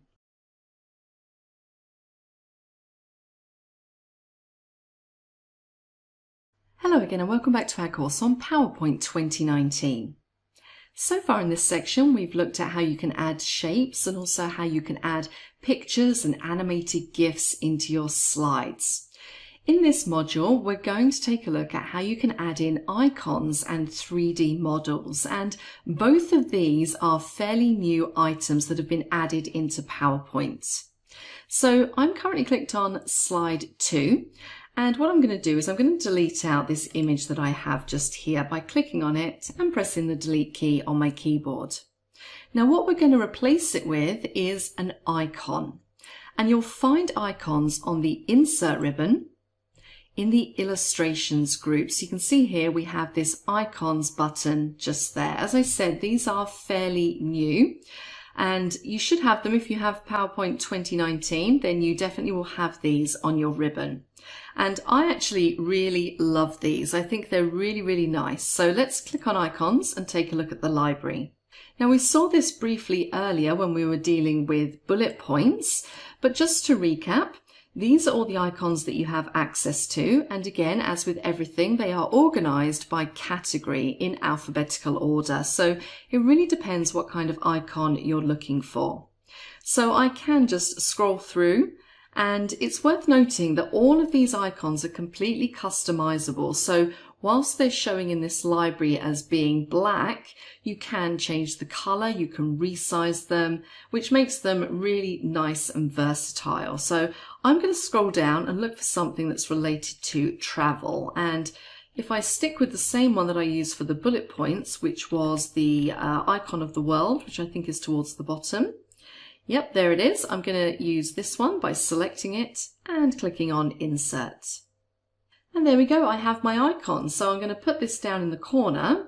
And I find with icons, they're actually quite nice to add to master slides. So they're quite a nice thing to have in the bottom corner of every slide. But that's just how I like to use them. It is entirely up to you. So I'm just going to put this down in the bottom corner. And again, when I'm clicked on it, because it's an object, if you look up on your ribbons, you'll see that you now have that graphics format contextual ribbon. So this means I can edit any element of this particular icon. So I don't think it looks particularly good in black, so I'm going to change the fill by selecting another color from the palette. So I'm going to go with, in fact, let's use something that we used previously, and that is my favorite eyedropper utility, because I'm going to make this the same green as we have up here. And there we go. So very simple, and I can just use those handles to drag to resize.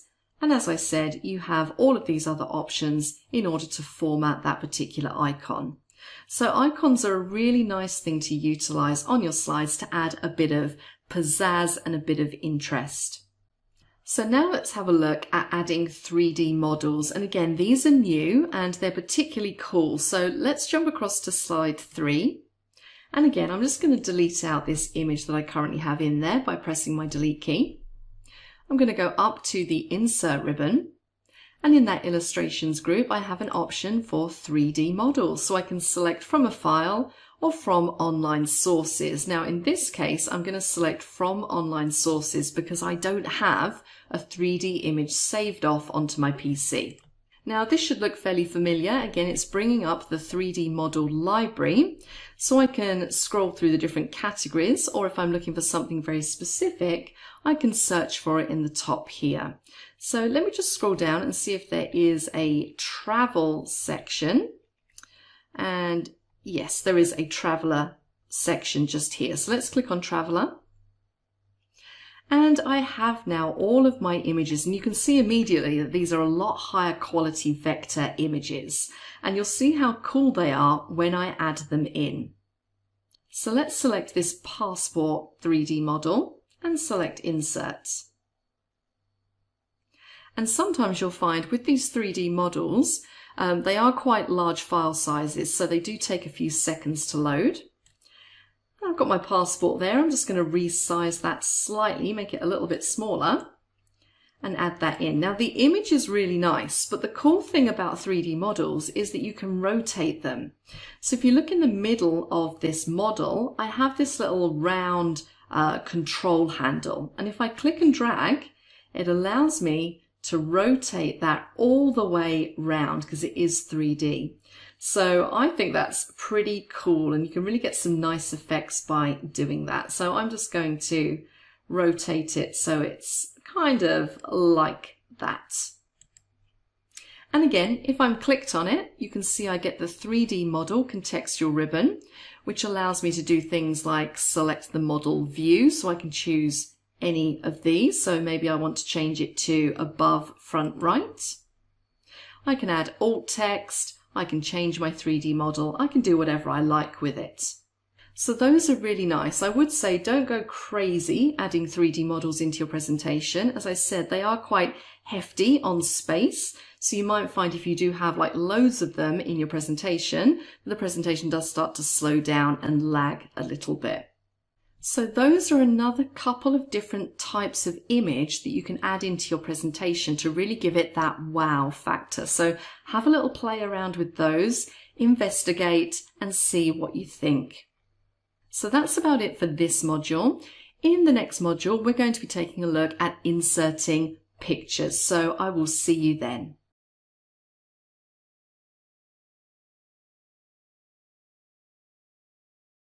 Hello again and welcome back to our course on PowerPoint 2019. In this section, we're going to continue on adding images into our presentation. And in this module, we're going to focus on adding pictures. So images which are more like a photograph as opposed to the ones that we've added before. So already we've added into our presentation shapes. We've added in some sort of clip art style graphics and animated clip art. We've added in icons and we've also added in 3D models. So I'm just going to show you a couple of techniques and things you can do with photos and putting those into your presentation. So I'm going to jump across to slide 2. And what I'm going to do here is I'm actually going to change the slide layout. So currently this is a title and content slide. And I'm going to change it just by clicking this layout drop down. And you can see there it's telling me which one is currently in use. It's highlighted in grey. And I'm going to change it to a 2 content layout. And you can see automatically what it's done. It's put my text content on the left hand side. And it's given me an additional box here or an additional placeholder, which will allow me to add another piece of content. And these icons we've seen before. The one that we're going to use is this one just here, the one that says pictures. So that's not to be confused with the one next to it, which is online pictures. I'm going to choose a picture from my desktop, so I'm going to select pictures. Now I've got a couple of images here, which I might like to use. And I think I'm going to just select this one and click on Insert. And as you can see, the picture is inserted the same size as that placeholder. And of course, I do have the freedom to move that around. And I can make it a little bit bigger if I want to. So I think that one actually looks quite nice. Now there's something really important I want to mention here. When you do insert a picture, it's essentially sitting on top of your slide. If you have a presentation that has a lot of pictures in it and you're inserting them in this way where they're sitting on top of the slide, you'll find that the file size of your overall presentation starts to get very, very large. So I'm going to show you a way that you can combat this. I'm going to jump across to slide 4 and we're going to insert a blank slide. So let's jump up to new slide and go down to blank.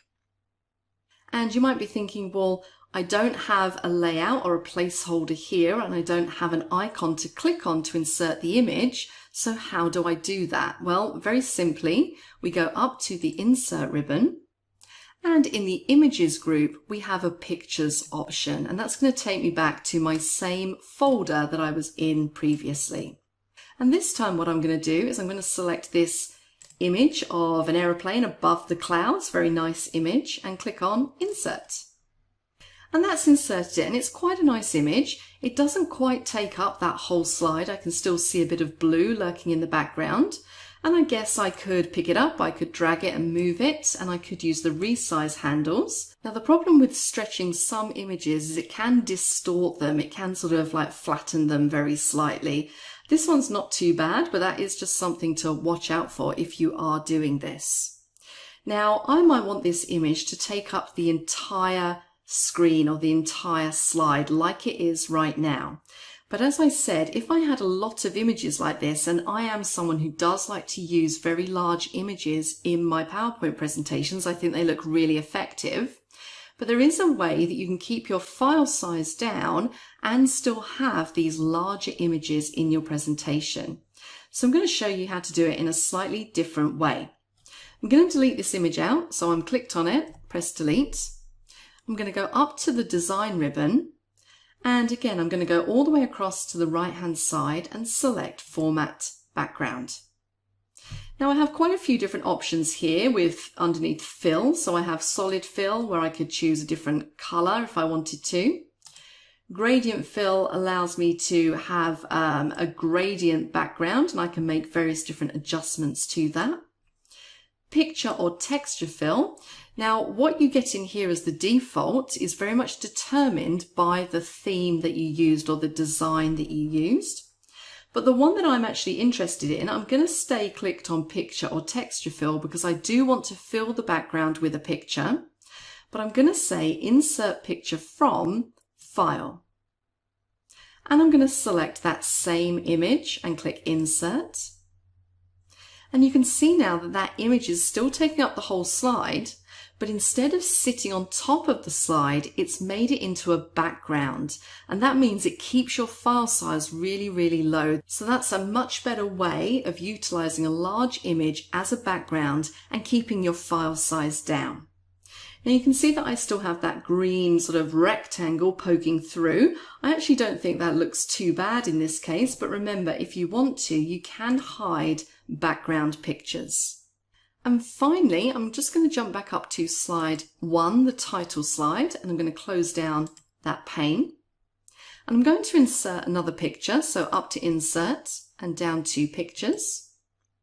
And I'm going to choose this one just here and click on insert. And this is a bit too large. I might want to have this just at the top, so I'm going to resize that just by dragging the corner in. And I'm going to put it at the top in the middle there. And remember, you can move any of your placeholders around. So maybe I want my title to be in the middle and my subtitle to be underneath. You really can just position these however you like. And this will change as we go through the presentation. But I think for now, I'm just going to leave it like that. So you've seen a few different techniques of inserting photographs into your presentation. All that's left to do now is to do exercise 4, which we're going to do in the next section. So I will see you then.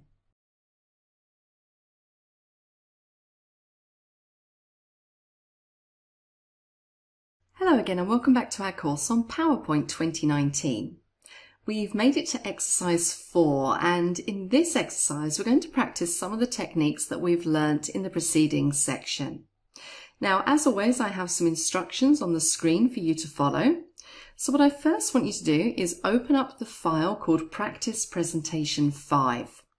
And then on slide 2 in that file, I want you to change the layout to 2 columns and add a clip art picture using the Online Pictures option. I then want you to jump across to slide 3 and just add a regular picture. So not a clip art picture necessarily, but just a picture using the Online Pictures option. I then want you to go to the end of the presentation and add a new slide, and then make a picture that you have saved to your computer as the background for the slide. Finally, I just want you to save and close the file down. So again, very simple instructions. Give it a go, and I will see you in the next section.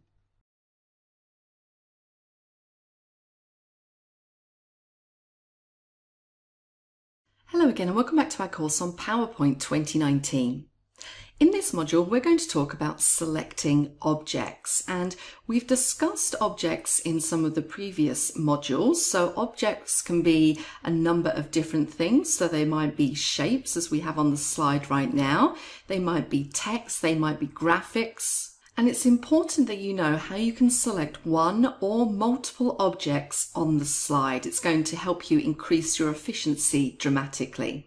So let's talk about just some single object selections. So I'm currently clicked on slide 4. And if you remember, this was the slide where we added in all those different shapes, and we weren't too careful when we added them. We just kind of put them on the slide. So if I want to select any of these shape objects, it's a very simple case of just clicking on the object, and you'll see then I get that placeholder around the outside with those control handles, and I can make any formatting changes I need to that particular shape. But what if I want to select multiple shapes? So maybe I want to change this star and also this arrow. Maybe I want to change the color of both of them at the same time. So you can select multiple objects by holding down your control key and clicking on that second object, and you'll now see that I have both of those selected. And I could continue with that. So if I wanted to select the rectangle as well, hold down control again and click to select that object, and I can then go in and I can make any changes I need to those particular objects. To deselect everything, just click away onto a blank part of the slide and those objects will become deselected. Now, another way that you can select objects is by drawing what we call a net around those objects. So, for example, if I just click anywhere on this blank slide and I just drag my mouse to include some of these objects, so I'm just going to include these ones just here. When I let go, you'll see that everything that's contained within that net is going to be selected. Now, you can see that I kind of have a very small part of that rectangle is covered by the net, but because the entire object isn't covered, then the rectangle won't be selected. So I'm just hoping that the arrow, the star, the call out, and also that text box are going to be selected when I let go. So let me let go of my mouse, and there we go. I have all of those objects selected again. So very simple to make multiple selections. And click off to deselect. The final thing I want to show you is sometimes you might want to select all objects on a slide, and a good example of this would be if you'd maybe done quite a complex organizational chart and you've got lots of different shapes and pictures. If you wanted to move it all as one object as opposed to moving the individual elements, you might want to select all objects on the slide. And the easiest way to do that is by using a shortcut key, Control A. And that will highlight or select all of the objects on the slide, and you can then drag them as one and reposition them. So those are just a few techniques when it comes to selecting objects, and we will be using those as we go throughout the course. In the next module, we're going to talk about how to edit objects, so please join me for that.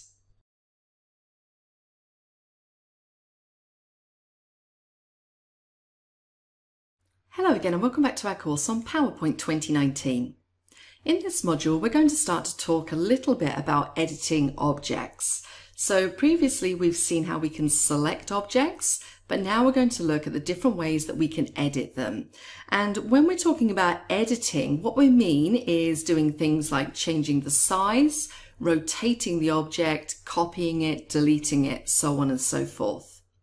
So let's start with deleting objects first of all. Now I have quite a few shapes on my slide here, and I'm just going to make it a little bit less chaotic and delete out a few of these. So I'm going to first of all delete out this call out.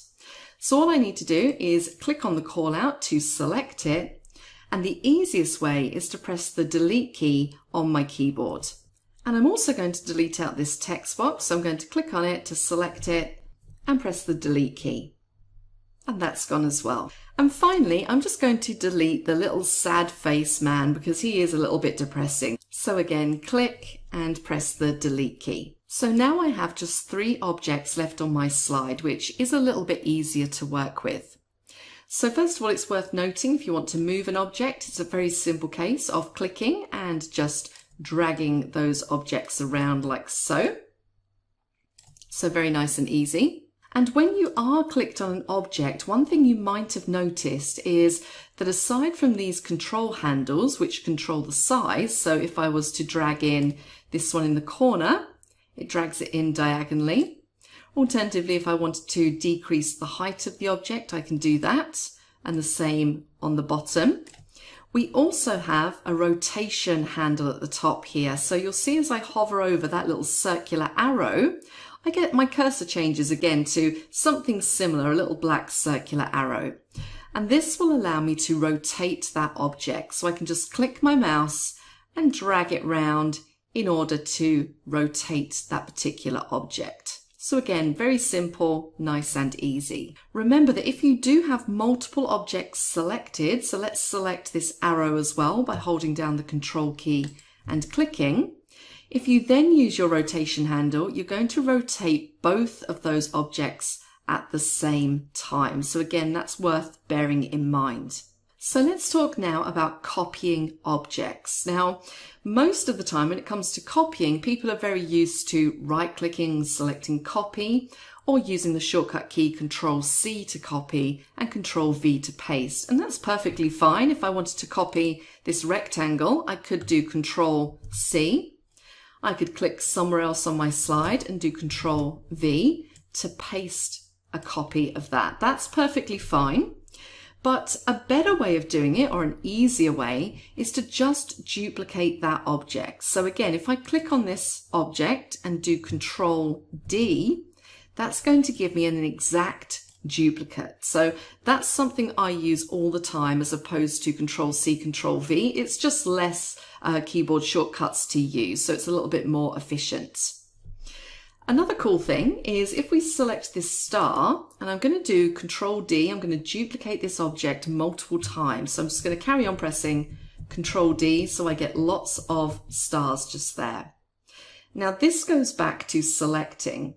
I might want to do something with these stars. I might want to maybe move them all in one block, and it's going to be very difficult for me to go in and hold down my Control key and select every single one of those stars because there's so many of them and they overlap.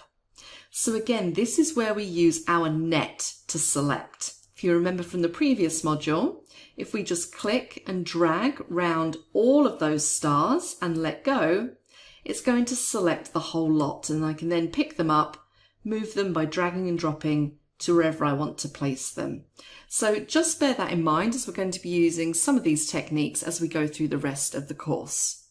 So that's a little bit about editing. We're now going to move on and talk about formatting those objects. So I will see you in the next module.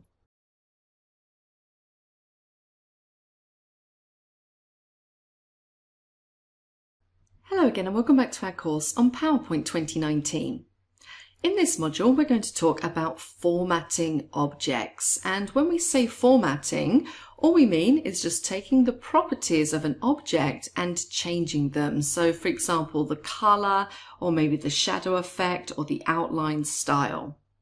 Now, there are two parts to this section, so make sure that you do watch both parts. There's formatting part 1 and formatting part 2, and you'll see that there are a lot of different options when it comes to formatting your objects, and it can get a little bit overwhelming, but we're going to try and step through these at a reasonably slow pace. Now, I'm currently clicked on slide 4, and I've already taken the liberty of deleting off of this slide all of the objects that we had on there. And what I'm going to do is I'm going to draw some new objects. So I'm going to go up to Insert, I'm going to go to Shapes, and I'm just going to select one of these rectangles. So I'm just going to drag that like so. And what I'm going to do is I'm going to copy this 3 times. So I have 3 of them on here. And we've seen a couple of different techniques. We could do Control-C, Control-V to copy paste. Alternatively, we could do Control-D to duplicate that object. But another way that I didn't show you was you can use your keyboard and mouse controls. So if you hold down the Control key and click on the object and drag it, you'll see that I get an exact duplicate. And I'm going to do that again. So I'm going to hold down Control, click, drag, and let go. And you can see that my objects aren't particularly aligned at this time, which is absolutely fine. We're going to sort that out in a moment. I'm going to add some more objects. I'm going to grab a block arrow. Now I'm currently on the Shape Format tab, and I can access my shapes from here as well. So let me click the drop down. And I'm just going to add this block arrow. And I'm just going to draw a little block arrow in between these. And again, I'm going to duplicate this so I have two of them. I'm going to hold down my Control key and I'm going to drag and drop like so. And I'm going to add more shapes. I'm going to go to Insert. I'm going to go to Shapes, and this time I'm going to add a sun. So I'm going to select it and then I'm going to drag like so. And finally, I'm just going to add a call out. So let's do this little bubble call out just here. So we have quite a few objects on our slide right now. Now, as I mentioned previously, you can add text inside any of these objects, and you just click on the object and start typing. So in this first one, I'm going to say welcome. In the second one, it's going to be about. And the third one is going to say benefits.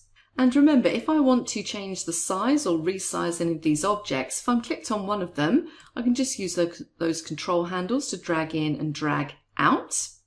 But if I wanted to make sure that they were all resized in exactly the same way, again, if I select all of them, so if I hold down my Control key and select all three of them, you'll see that when I drag out to resize one of them, it also resizes the others as well. So that just ensures that you keep your sizing consistent across all of the objects that you have selected. So that's a cool little trick. So what else can I do with regards to formatting? Well, I can change the font color. So remember, if you're clicked on the placeholder, you don't necessarily have to highlight the text. I can go to the Home ribbon and I can choose to change the font color. So I'm just going to make that a light gray color. Another thing you might want to do is that if you have a shape, for example, this one here, which is kind of a rectangle with the corner cut off, you might decide at a later stage that you want to actually change the shape. And you can do that if you click on the object or the shape, go up to the Shape Format Contextual ribbon and go to Edit Shape. You then have an option that says Change Shape, and as I hover over, it pops out that very familiar list of shapes. So maybe I just want to change this into a rectangle. And you can see, there we go, we now have a rectangle. It's a very small change, it just doesn't have that corner cut off. So very simple to change the shape after the fact. Now I'm going to come out of there, I'm going to undo that just by clicking on my undo button. You can also press Ctrl Z. And what I want to talk about now is the shape styles just here on the Shape Format ribbon. So these are somewhat predetermined by the theme that you've chosen. And you can see that they have, some of them have solid background fills, some of them have more gradients, some of them have outlines, and then we have some presets listed at the bottom as well. So if you just want a really quick way of applying some formatting and you quite like the look of these, you can just click to apply that style. So that's a really quick way of applying formatting. Now it might be that when you're looking in this Shape Styles gallery that you don't particularly like any of the colours in there, or they're not suitable for the presentation that you're doing. So this is where you can go in and refine by using these buttons to the right. So Shape Fill, Shape Outline and Shape Effects. So let's take this second one, let's highlight it. If I want to change the fill, and when we say fill, we're talking about the background color of the shape, and I can see it's currently set to this lime green color. I can click Shape Fill, and again I get a palette of all of the colors that come with this theme. I then have a palette of standard colors that are in PowerPoint, and I can choose any of those if I want to. So if I wanted to, I could make this orange. Let's click Shape Fill again. Now again, if I don't want to be limited to the theme colors and the standard colors, you really can customize this at a very granular level. So I could go down to More Fill Colors. And this will pop up, this little palette, and I have two tabs, Standard and Custom. So if we click on standard, you'll see I have a whole host of colors that I can choose from. So I could select any of these if I wanted to. So I could do a nice purple and select OK, and the shape will be filled in that color. But what if I want to get even more granular and customize this color? Let's jump back into Shape Fill, go down to More Fill Colors, and this time we're going to go across to Custom. And this is where you can drag over the palette and really kind of choose the color that you want. Most of the time, you probably have the kind of color in your mind that you want to use. So maybe I want a, let's say a yellow kind of color. In fact, let's make it a bit darker because our text is white. Let's do a yellow. But then I can use this to adjust the shade of that yellow. So if I want to make it darker, I can drag it down, or lighter, I can drag it up. So I'm just going to make it, it's not a particularly nice color. Let's choose something a bit better, a dark purple. And click on OK. And there we go. So you can really get into customizing the types of colors that you use for your shape fill. Now, the one below, Shape Outline, if I just click away, sometimes this is quite hard to see. It actually stands out quite a bit on the shape that we're currently looking at. Every object by default, every shape has a very small outline. And you can see here it's kind of in a greeny color. And again, you can customize this outline. So if I click Shape Outline, I might want to choose something that's a bit brighter. So I'm going to select this light blue, like so, which looks quite nice. And I can also adjust the thickness of that shape outline as well. So again, back into Shape Outline. And this time I'm going to go down to Weight. And I'm going to make this a little bit thicker, 3 points. And there we go. And I can even go as far as to customize the type of outline. So currently I have a solid outline, but I could go into Shape Outline, go down to Dashes, and I could choose any one of these. So I'm going to say, let's try the rounded dot. And you can see I have a completely different effect now on that shape. And finally, we have Shape Effects underneath. And this is where you can do things like add shadows, add reflections. And I'll just show you a reflection so you can see. We kind of now have a little bit of a reflection effect, which is actually quite a nice effect. But I'm going to take that off. So let's go back to Shape Effects, go back to Reflection, and I'm going to say No Reflection.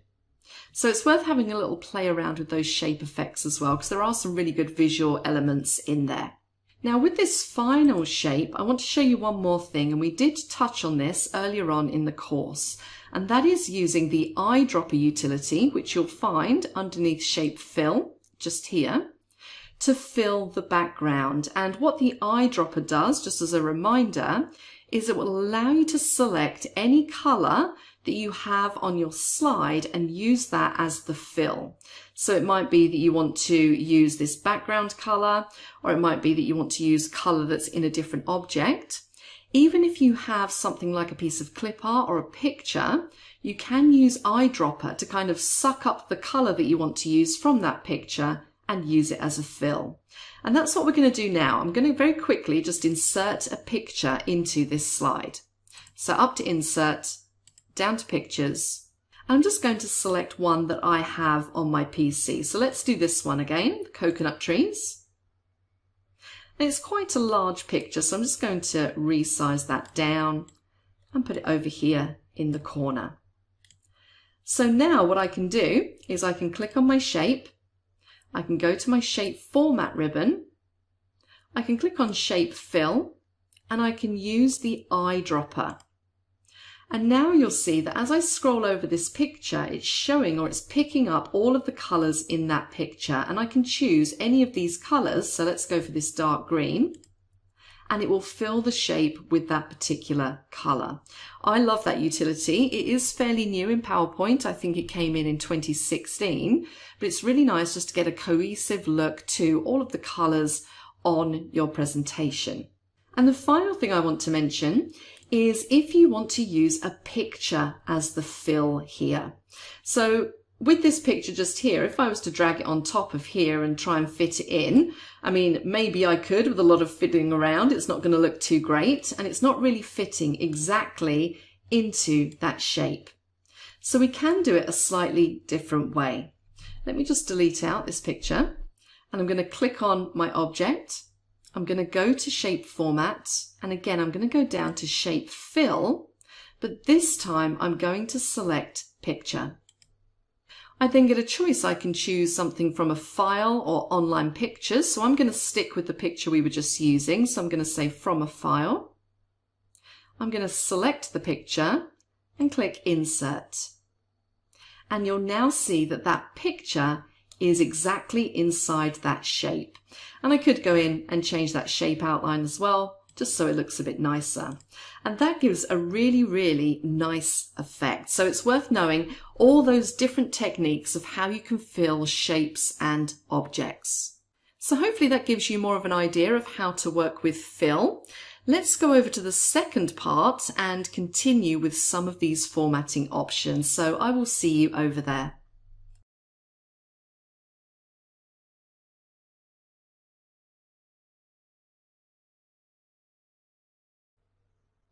Hello again and welcome back to our course on PowerPoint 2019. In this section, we're going to take a look at formatting objects, and we already began this exercise in the previous module. And now we're going to focus on some of the more advanced objects, particularly again related to fills. So when we left off in the last module, we just put this picture inside this shape, which looks very nice. And we're going to highlight this second shape that we have here, the one that has the word about inside. And I'm going to jump up to my shape format ribbon, and we're going to go down to shape fill again. And we're going to concentrate on some of these options that we haven't looked at very thoroughly so far. So I'm going to jump down to gradient. And this is where you can add a gradient fill, and you can see you have different variations of it, so light variations and also darker variations as well. So you can always choose one of these, and that just gives a nice gradient effect to the fill within the shape. Let's jump back up to shape fill again, and the option underneath that is texture, and this gives us some tiles with some various different textures inside. And I don't tend to use these too often because a lot of the time I've got text within my object, and these sometimes make it quite hard to read that text. But just so you can see, we're going to select, let's select this one here, the green marble. And that one's not actually too bad. It's quite dark, so you can still see the text through. So those are pretty much all of the options that you have within that shape fill drop down. Let's move down to looking at some of the options that we have within shape effects. And before I do that, I'm just going to click on the sun shape that I have down here, go to shape effects, and let's look at what we've got in here. So the top one are some presets which are inbuilt into PowerPoint. And again, if you hover over each one, you can see those different effects applying to that sun shape. And some of these are really quite nice. And it is worth having a little play around with them to see if there's any that you think would work in your presentation. The next one down is shadow. So this is if you want to add some kind of shadow effect to your shape. And again, as I scroll over, some of these are fairly similar, but you should be able to see that you get a kind of a very slight shadow on your object. And of course, if you don't want a shadow at all, you can make sure that you have no shadow clicked. Now, reflection is quite a nice one. We did look at this a little bit earlier, but you can see here, if I select this one, for example, you can see that I now have that reflection effect, and that can sometimes look really nice on your pictures as well. We then also have below that glow, and this will allow you to put kind of like a nice glowy area around your object. And again, if I hover over, you can see the different ones as I go through the live preview. So these are definitely worth having a play around with. Now, again, if you don't like these glow variations, you do have the option for more glow colors, and you can select any color from the palette or more colors if you want to. And then finally at the bottom, you also have glow options. And this will open up the pane at the side, and it will just allow you to make some further, more granular customizations to your glow options. So I can change, for example, the size of that glow if I want to increase it or decrease it.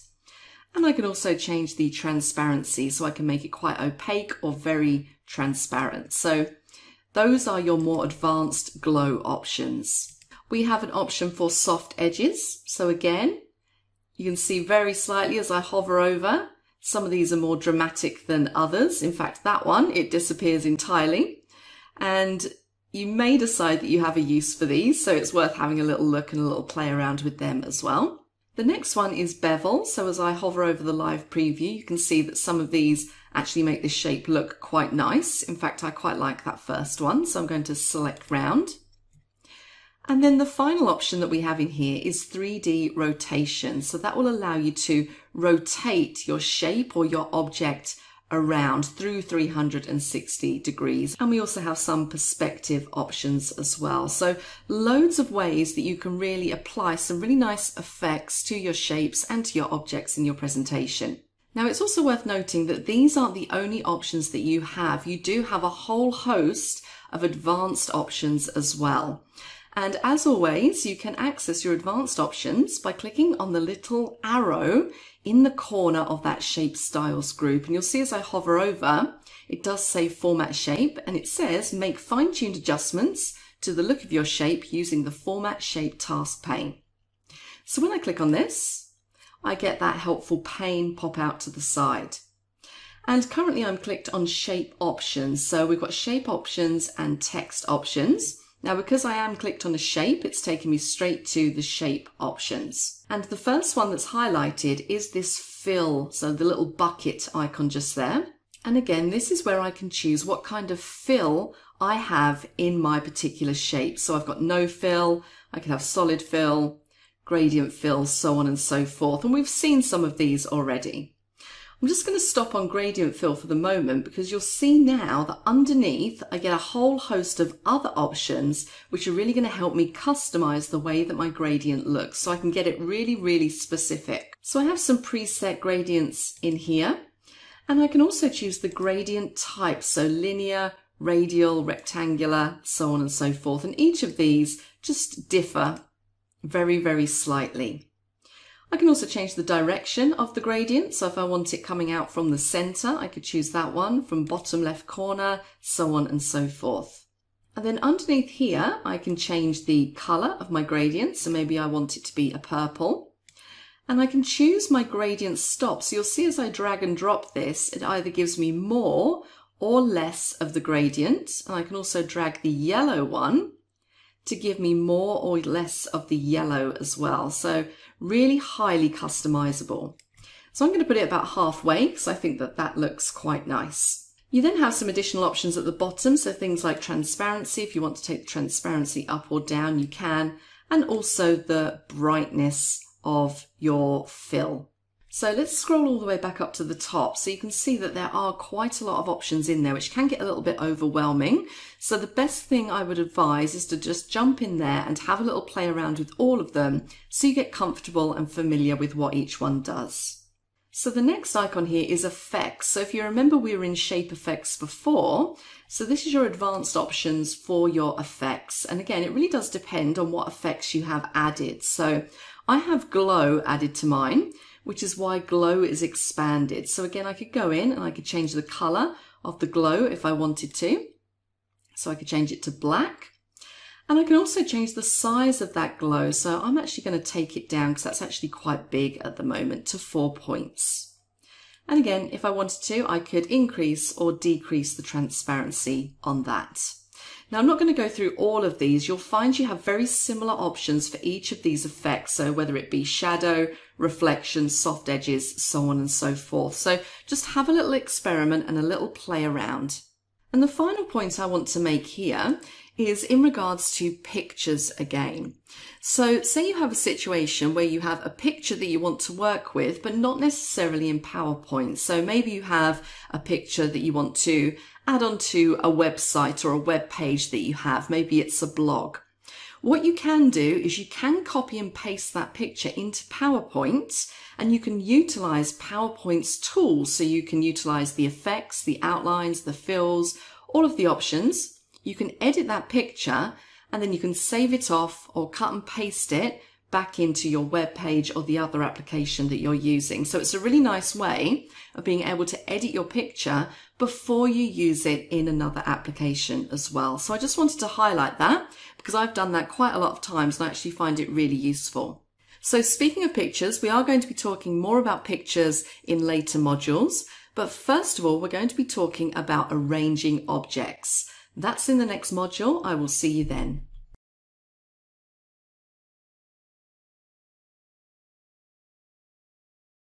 Hello again and welcome back to our course on PowerPoint 2019. In this section, we're going to be talking about arranging objects, and what we mean when we say arranging objects is really just making them look neat on the slide. So once again, I'm clicked on slide 4 and I've just removed a couple of the additional objects that were on there to just leave me with these 3 standard objects. And we're going to take a look at how we can align these objects both on the slide and also against each other. Now essentially on this slide I have 5 objects, and that's because I include these arrows as well. So each of these 3 shapes are one object and then the arrows are objects as well. So essentially I have 5 on this slide. Now what I'm going to do here is really just tidy up the way that this looks and make everything look consistent, cohesive and all aligned. So the first thing I'm going to do is I'm going to copy the formatting from this first object across to these other 2 objects. And we've seen how to do this already previously. We can use the Format Painter utility. Now, if you remember what I said in one of the previous modules is that if you just click the Format Painter once, it will allow you to paint the format to another object just one time. So if you have more objects to paint, in this instance I do because I need to paint 3 times, then you can double click that Format Painter. So first of all, make sure that you're clicked on the object which contains the formatting that you want to copy, so welcome in this case. Double click on Format Painter and then click on your second object. And you can see the Format Painter is still active, so I can just go and click on the third object to copy that formatting across. Now currently I'm still in Format Painter mode. I can see that because I have the little paintbrush icon. So to come out of that, I can click the Format Painter icon again, or alternatively I can just press the Escape key on my keyboard and that will take me back to a normal cursor. So they look a bit nicer now, they're a little bit neater and they all are the same. But what I really want to do now is to line up these 3 rectangles. Now, what I'm going to do is I'm going to select them all. And again, if you remember from a previous module, we can draw our net. And that will select every single object within that net. Now, it's also selected the 2 arrows. And I actually don't want to line those up, not in the same way that I'm going to be doing the rectangles anyway. So to deselect just these 2 arrows, if I hold down my Control key, and just click on the objects, that will deselect. So now I just have the selection that I need. Now there are a few different ways that you can align objects. And as we're already on the home ribbon, we may as well use the options on this ribbon. So you'll see in the drawing group, we have an arrange drop down. And all the way at the bottom, we have a position objects and we have an align option. And this shows you all the different alignment options that you have, and it has very little useful icons next to them so you can see how your shapes are going to align. So I could choose to align them to the left, to align them to the center, or to the right. And these top 3 will align your objects up and down. These 3, align top, align middle, and align bottom, will align your objects across. So for this, I'm going to say align them to the top of the highest object. So I can see here the about rectangle is the one that's highest. It's above the other 2. So if I select align top, the other 2 are going to jump up to align with the top of the tallest object. So let's do align top. And there we go. So now I really want to deal with the 2 arrows. So I'm going to select those arrows by clicking, holding down my Control key and clicking again. I'm going to go back to arrange, down to align, and this time I'm going to select align middle. And that aligns both of my arrows to the middle. Now, one other problem you might come across, and it's not actually too bad in this slide that we have here, is the spacing. So you might find that you have bigger spaces in between your objects which aren't consistent, and you just want to make sure that everything is distributed evenly. So once again, I'm going to draw a net around my objects to select all of them. I'm going to go up to arrange, I'm going to go down to align, and this time I'm going to use this option here, distribute horizontally. And I don't know if you saw there was a very slight movement with those arrows just to make sure the spacing is exactly the same for each of them. And I can now click off. So now I've aligned the individual objects, what I might want to do is just align all of the objects on the slide. So at the moment it's kind of in the top towards the left-hand corner, and I want this to actually be centered on my slide. Now there's a couple of little useful utilities in here which will help you with that, and you'll find them on the View ribbon. And the first thing I'm going to do is say turn on guides, and you'll find guides in the show group. And when you click it, what you'll ordinarily get are these two guidelines, and those guidelines will be positioned at 0. So essentially this is going to help me align all of my objects. I'm going to draw my net. And really, if I want to align this, what I'm aiming for is to move this center one, so the center control handle in the about, that's the center of this object, of this grouped object. So I really want to align that and place it on this guideline.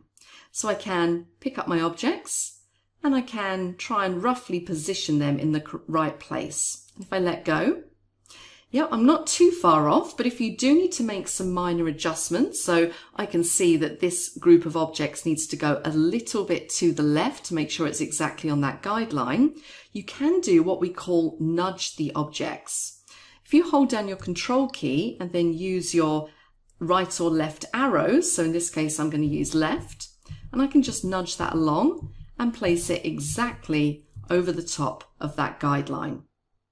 I can then do the same, but for the other way. So if I want to grab my objects again, when I drag it down, I'm really going to want to align with the center control handle just here.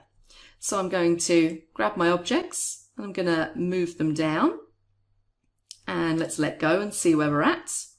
And wow, that looks pretty good to me. So again, remember, if you hadn't got that quite correct, you could use your nudge, the control and your arrow keys. And when I click off, that's pretty much my objects aligned in the center of my slide. I'm just going to turn off guidelines, so I'm just going to click in that checkbox again. And just direct your attention to the option above, which is grid lines. And there is a shortcut key for this, it's Shift F9. But we're going to select the checkbox. And this will turn on your grid lines. Now, what I tend to use this for is if I have some other smaller images, so maybe some clip art or a picture, and I want to make sure that I've got those lined up with other objects on the screen. And these can be quite useful for doing that. So remember that you have those grid line options in there, which will just assist you when you're trying to line up objects on your slide. And I'm going to turn my grid lines off. Now let's talk about one other thing. Say I want to put a background picture behind the objects that I have. So the first thing I'm going to do is I'm going to insert a picture into my slide, and you should be used to doing this by now. We go up to Insert, I'm going to go down to Pictures, and I'm just going to use this picture here and click Insert. Now that's quite a large image, so I'm just going to drag the corner handles in and resize it slightly. And I'm going to move it over the top of my objects. So you currently can't see those objects behind. Now, the way that you have to think about this is that PowerPoint works in layers. So the layer at the front here is the picture, and there's a layer behind which contains the objects. And you can essentially move the layers backwards and forwards to either show or hide the objects. So again, up on our picture format ribbon, you'll see in the Arrange group, we have options for Bring Forward and also Send Backward. So I have my image selected at the moment, and I'm going to say Send to Back. And you can see immediately what that does is it moves that layer, that picture layer, behind the object layer, so I can now see those objects in front. In the next section, we're going to talk about playing with transparencies just so that you can make the objects stand out a little bit more. And I'm also going to show you how to do things like lighten up the picture. And we're also going to talk about things like grouping. So all of that is in the next section. I will see you then.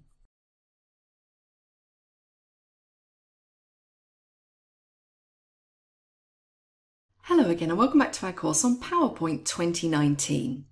In this module, we're going to be talking about grouping objects, which is really going to help you when it comes to working with lots of different objects that you have on your slide. In the previous module, we left off that we had a picture behind these 5 objects that you can see here on slide 4. And I've actually just removed that picture in order to show you a little bit clearer how grouping works. Now, before we get on to grouping, just something which I want to let you know about. In the previous module, we were talking about aligning objects on the screen, and we aligned our objects in the center of this slide. Now, one thing you might notice is that those 2 green arrows are not actually aligned to the center of the rectangles. We literally, when we aligned them to the middle. So that's really in relation to each other so that they were both along the same kind of plane, shall we say. But now I want to align them so that they move up slightly, so they're in the middle of those rectangles. So again, all I need to do is to select all of my objects. So not just the arrows, I'm going to select the whole lot by drawing my net. I'm going to go up to the Arrange group and down to Align, and I'm going to select Align Middle. And you'll see immediately that both of those arrows jump up. Because I've got all of the objects selected, it knows that those arrows need to be aligned in relation to the other objects on the slide. And now I have them perfectly in the middle. So now let's move on to talking about grouping objects together, because it's sometimes easier to work when things on your screen are grouped together and you can move them and edit them in a uniform way. So I'm going to start out by grouping all of these objects. So currently they're all individual. So if I click on them, it just selects that particular object. And I want to group them all together. I'm going to draw my net again around all of my objects. I'm going to go back up to that Arrange group, and this time I'm going to select Group. And what you'll see immediately happens is that I now have a placeholder around the entire group of objects. And it means that if I click and drag, I'm now moving them as one. And another useful thing here, which is a fairly recent addition to PowerPoint, is that if I want to make sure that I place this exactly back in the center again, if I move across slightly until I get that red dotted line running down the middle, and then start to go down until I get a horizontal line, I can see that that is exactly in the middle when I let go. So that's a really nice way of moving things as one object. If you want to ungroup again, just go back up to Arrange, and you see that now I have the Ungroup option available. I can click it, and then now back to being individual objects that I can move around independently. Now it's worth noting that when you're grouping objects, they don't have to be lined up. So these ones are all in line, but maybe I have a couple of other objects on my slide which aren't necessarily in line. So let's draw some more objects. So I'm going to do, let's just do this 12 here, and I'm just going to draw that down here. And let's add another one. I'm going to add, let's add a cross. I'm going to add that in the top corner. Now these 2 objects you can see here in green aren't aligned, they're not together, but that doesn't mean that I can't group them. All I would need to do is to select both of the objects, so I have the cross selected already. I'm going to hold down my Control key and click on the other green object. I'm going to go to Arrange and I'm going to group. And now these 2 objects are grouped and I can move them together as one. So just remember that you don't have to have them next to each other in order to be able to group them. Now I'm going to quickly ungroup those 2 and I'm going to delete them. Now let's take a look at another example. I'm going to add another object, and this time I'm going to add a star. So let's add the 16-point star. And I'm going to draw a fairly small star down in the corner, and I'm going to just modify that by dragging that handle in like so. Now, if you remember, we previously discussed how you can duplicate objects. We press Ctrl D on our keyboard, and now we have a duplicate of that star. So maybe I want to drag this star all the way over to the other corner. And again, you can see I get those useful red guidelines which show me that I'm exactly lined up. And I'm going to drop it. And if I wanted to, say, group these and then move them to the top of the slide, I can do that in the same way. So hold down Control and select the other object, up to the Arrange drop down and go to Group. And I can now move these as one to the top of the screen. And I'm quickly going to ungroup those. One final thing I want to show you is, again, if we make some duplicates of this star, and I'm going to do quite a few, so I'm just going to carry on pressing Ctrl D until I get quite a few stars. It might be that I want to line these stars up in some way. So I'm going to draw a net around them because that is by far the easiest option to select them all. I'm going to go to Arrange. I'm going to go down to Align, and this time I'm going to say Align Center. And now I have those stars running down. I could then group them, so back to Arrange, go to Group, and I can now move them as one to wherever I want to on the slide. I could even, if I wanted to, rotate them and make them look slightly different. So that's how you can group together multiple objects and move them in one go. And that's a really good efficiency tip. It's really helpful when you're moving lots of things around on a slide. So that's it for this module. In the next module, we're going to be doing an exercise, so I will see you then.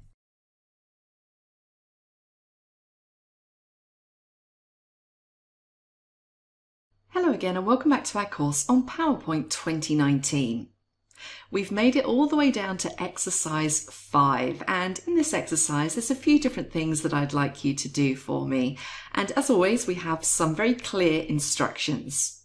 So first of all, what I'd like you to do is open the file called Practice Presentation 6.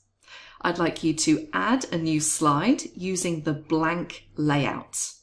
And the first thing I want you to do is to take all of the background graphics off of the slide. I then want you to draw a few objects, so those objects of your choice, it doesn't matter which ones you choose. And I'd like you to go over the formatting options that we've discussed and get familiar with them and where they're located. Make sure that you do play with the fill and the line and effect options. I then want you to take a few of your objects that you've drawn and practice grouping them and also ungrouping them. And then finally, I'd like you to add a picture of your choice inside one of the objects that you drew. I then want you just to save and close that file down. So that's it. Give it a go, see how you feel, and I will see you in the next section.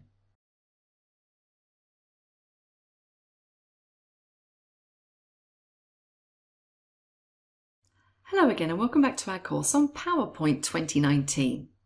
So far in this course, we've looked at a number of different options when it comes to pictures, inserting them, and also manipulating them very slightly. And I'm back on slide 2 where we have a picture, and I'm currently clicked on it, so it's selected. But some of the things that we haven't worked with regards to pictures are things like changing the colors or cropping. And we're going to look at some of these basic utilities just to change the look of the picture.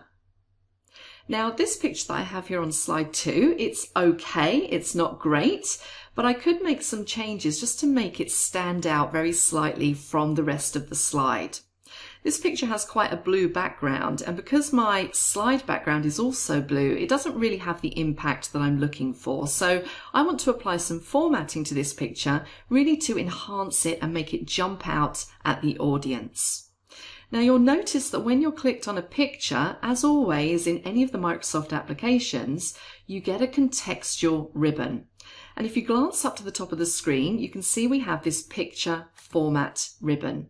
Now, if you're not really sure what I mean when I say contextual ribbons, they're ribbons that only appear when they're needed. So you'll notice that if I click on something else on here, so maybe if I click on the text, I now get a shape format contextual ribbon because that relates to the object I'm currently clicked on. If I click back on the picture, I get my picture format ribbon, and this contains all of the options related to formatting this picture. So maybe something I want to do with this picture, just to make it stand out a little bit better, is put a border around the outside. And if you look in the big group in the middle, the picture styles group, you see I have 3 options just here: picture border, picture effects, and picture layout. So let's jump up into picture border. And what you'll notice immediately is that this is pretty much the same as the options that we got when we were working with shapes. I have my theme colors, so I can change the color. I have standard colors, and I can also do things like use my eyedrop utility, change the weight, so on and so forth. So I'm going to select a color for my border, and just to make this stand out, I'm going to make my border white. Now you can see that it has put a very thin border around the outside, and remember you can play around with the thickness of that border. If we go back up to picture border and down to weight, I can choose something that's maybe slightly thicker just to make that stand out even more. So I'm going to go for 3 points. And you could also, if you wanted to, change the way that that border looks. So currently I have a solid line, but I could have a dotted line or rounded dots. I could have squares, so on and so forth. Now, I quite like the solid border, so I'm just going to select that one. And now you can see that that picture kind of jumps out from the background. It's not blending in as much. Something else I might want to apply are picture effects. And again, we've seen these when we were dealing with shapes. So I could do things like add a shadow, and you can see we have an outer shadow, we have inner shadows, and we also have perspective shadows as well. So if I look at these at the bottom, because they are the most dramatic, I could add a perspective shadow, which just gives me a little shadow in the corner there, which can sometimes look quite nice.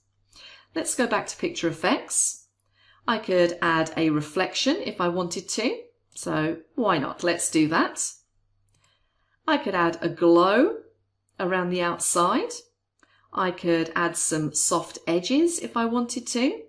And I could also make the picture slightly beveled. So I'm going to add a round bevel. And then the final option in that menu is 3D rotation, which allows me to rotate that picture around. Now, I don't particularly want to do that, but just be aware that those options are there if you need them. Now, when you do start adding formatting to pictures, sometimes you might add so much formatting and you just think to yourself, ugh, you know what? I just want to reset it back to how it was originally. Unfortunately, there is an option in PowerPoint in order to reset it back to its default settings. So I've got my picture selected. I'm going to stay on my picture format ribbon. And in the adjust group, you have a reset picture option. And I can choose just to reset the picture, but I can also choose to reset the picture and the size. So if I'd made some sizing changes, if I've made it bigger or smaller, I can choose to reset that back to the default as well. Now, I'm happy with the size. I just want to remove all that formatting that I've applied. So I'm going to say reset picture. And it takes me back to how it originally was. One other thing to notice is that you don't just have these options here when it comes to applying formatting to your picture. You do also have some helpful picture styles which you can select from the gallery. And again, if I roll over some of these, you'll see them apply in the live preview. And some of them are really nice. That's quite a nice one, reflective rounded rectangle. So it's worth having a look in here and just having a little play around and seeing which ones you want to apply. I could even make it circular if I wanted to.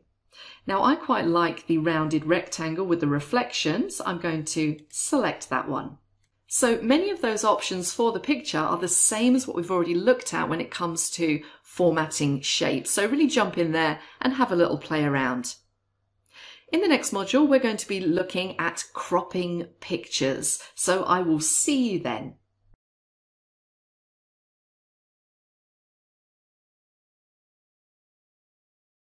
Hello again and welcome back to our course on PowerPoint 2019.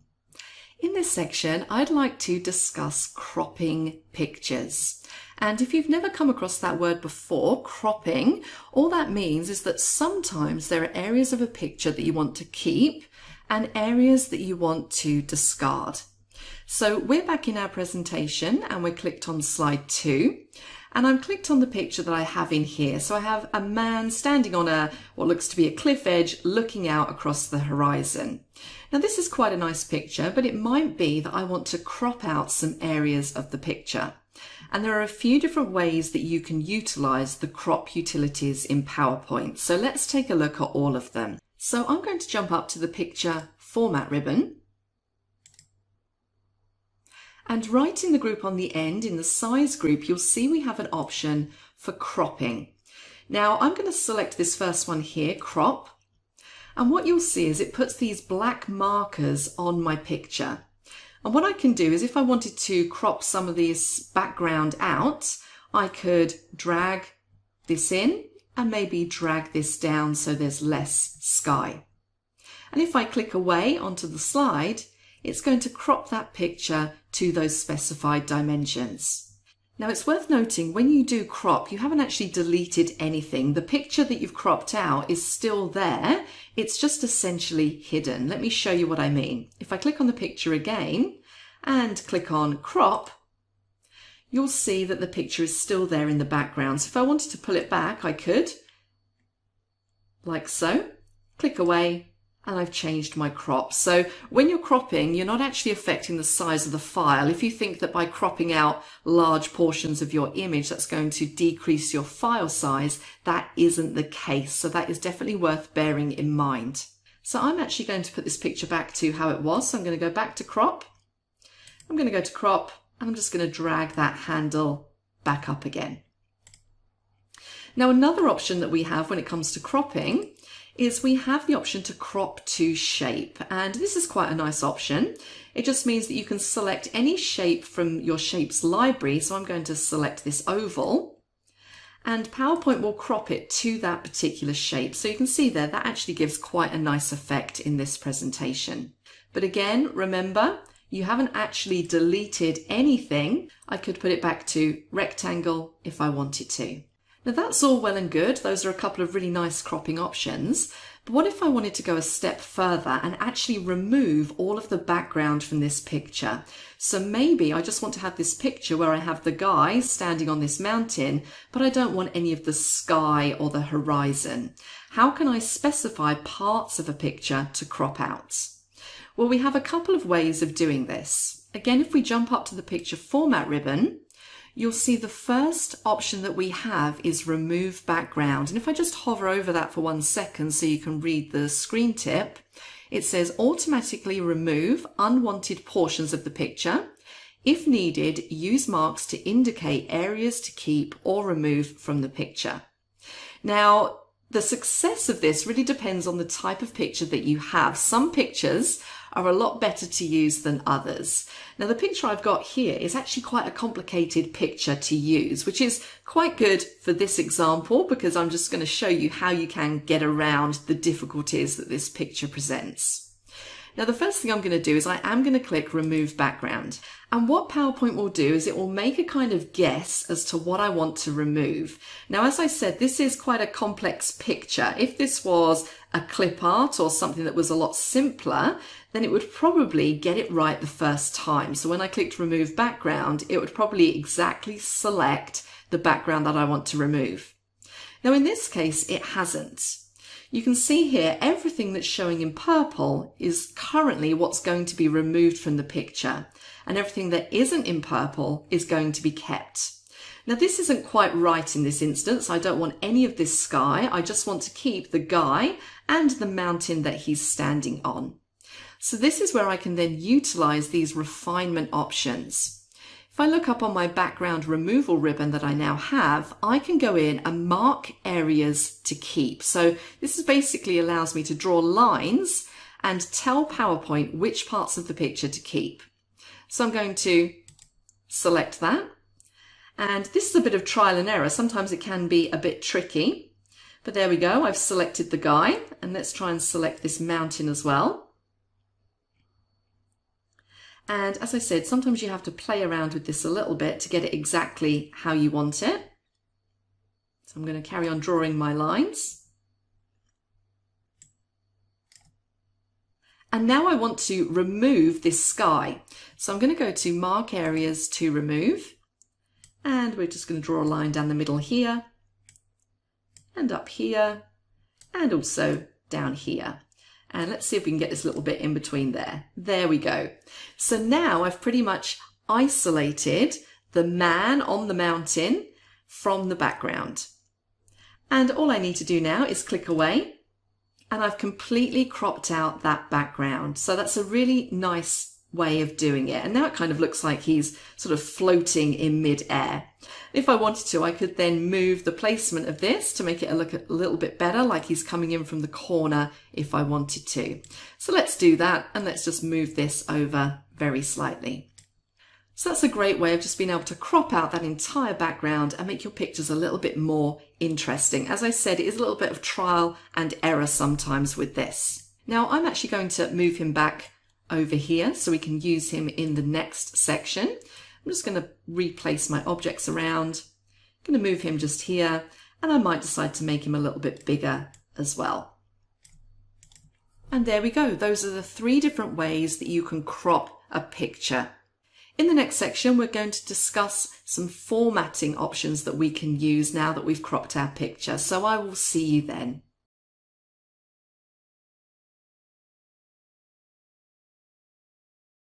Hello again, and welcome back to our course on PowerPoint 2019. So far in this section, we've looked at lots of different ways that we can manipulate and format pictures. So we've looked at basic ways that you can enhance pictures, and we've also looked at cropping. So now we're going to move on to some more formatting options. And what I want to do here is I want to put in a new slide and add a completely new image or picture. And I want this slide to be slide 5. So I'm going to jump down and select slide 4. I'm going to go up to new slide, and I'm going to choose the title only layout. And you can see that that is now slide 5. I'm then going to insert a new picture onto this slide. So up to the insert ribbon, and I'm just going to insert one that I already have saved off. So I'm going to jump down into pictures, and I'm going to select this boat image and click insert. And let's just drag that down. Now I'm going to add a quick title. So let's call this optional activities. And I have my boat picture here, but again, I have all of that white background, which I don't particularly want. It doesn't look great. So just as a bit of a recap, let's remove that background. I'm going to go back to picture format, and I'm going to select the remove background option. Now, as I said, some images are simpler to use than others, and this is a fairly simple one because it's a plain white background and it's a reasonably simple image. I can see though that I do need to make some small adjustments because currently it's going to crop out the sides of this boat. Remember, everything in purple is what's going to be cropped out. So all I need to do is mark areas to keep, and I'm just going to say this little area just here and also this one just here, and that looks pretty much exact to me. And I'm going to click away, and there I have my image. And I'm just going to resize that ever so slightly and just move it up. So that looks pretty good. Now there are some additional options you have when it comes to working with images. Let me click back on my picture and up to the picture format ribbon. And you'll see in the adjust group, we've already looked at remove background, but we have some other options in here that we can utilize. So let's click the drop down underneath corrections. And this is where you can make some other minor changes. And you'll see as I hover over, those changes apply in the live preview. Some are more obvious than others. So these ones I can sharpen or soften the image. I can change the brightness like so, and the contrast as well. So really go through, have a little look at those and pick the one that best suits your image.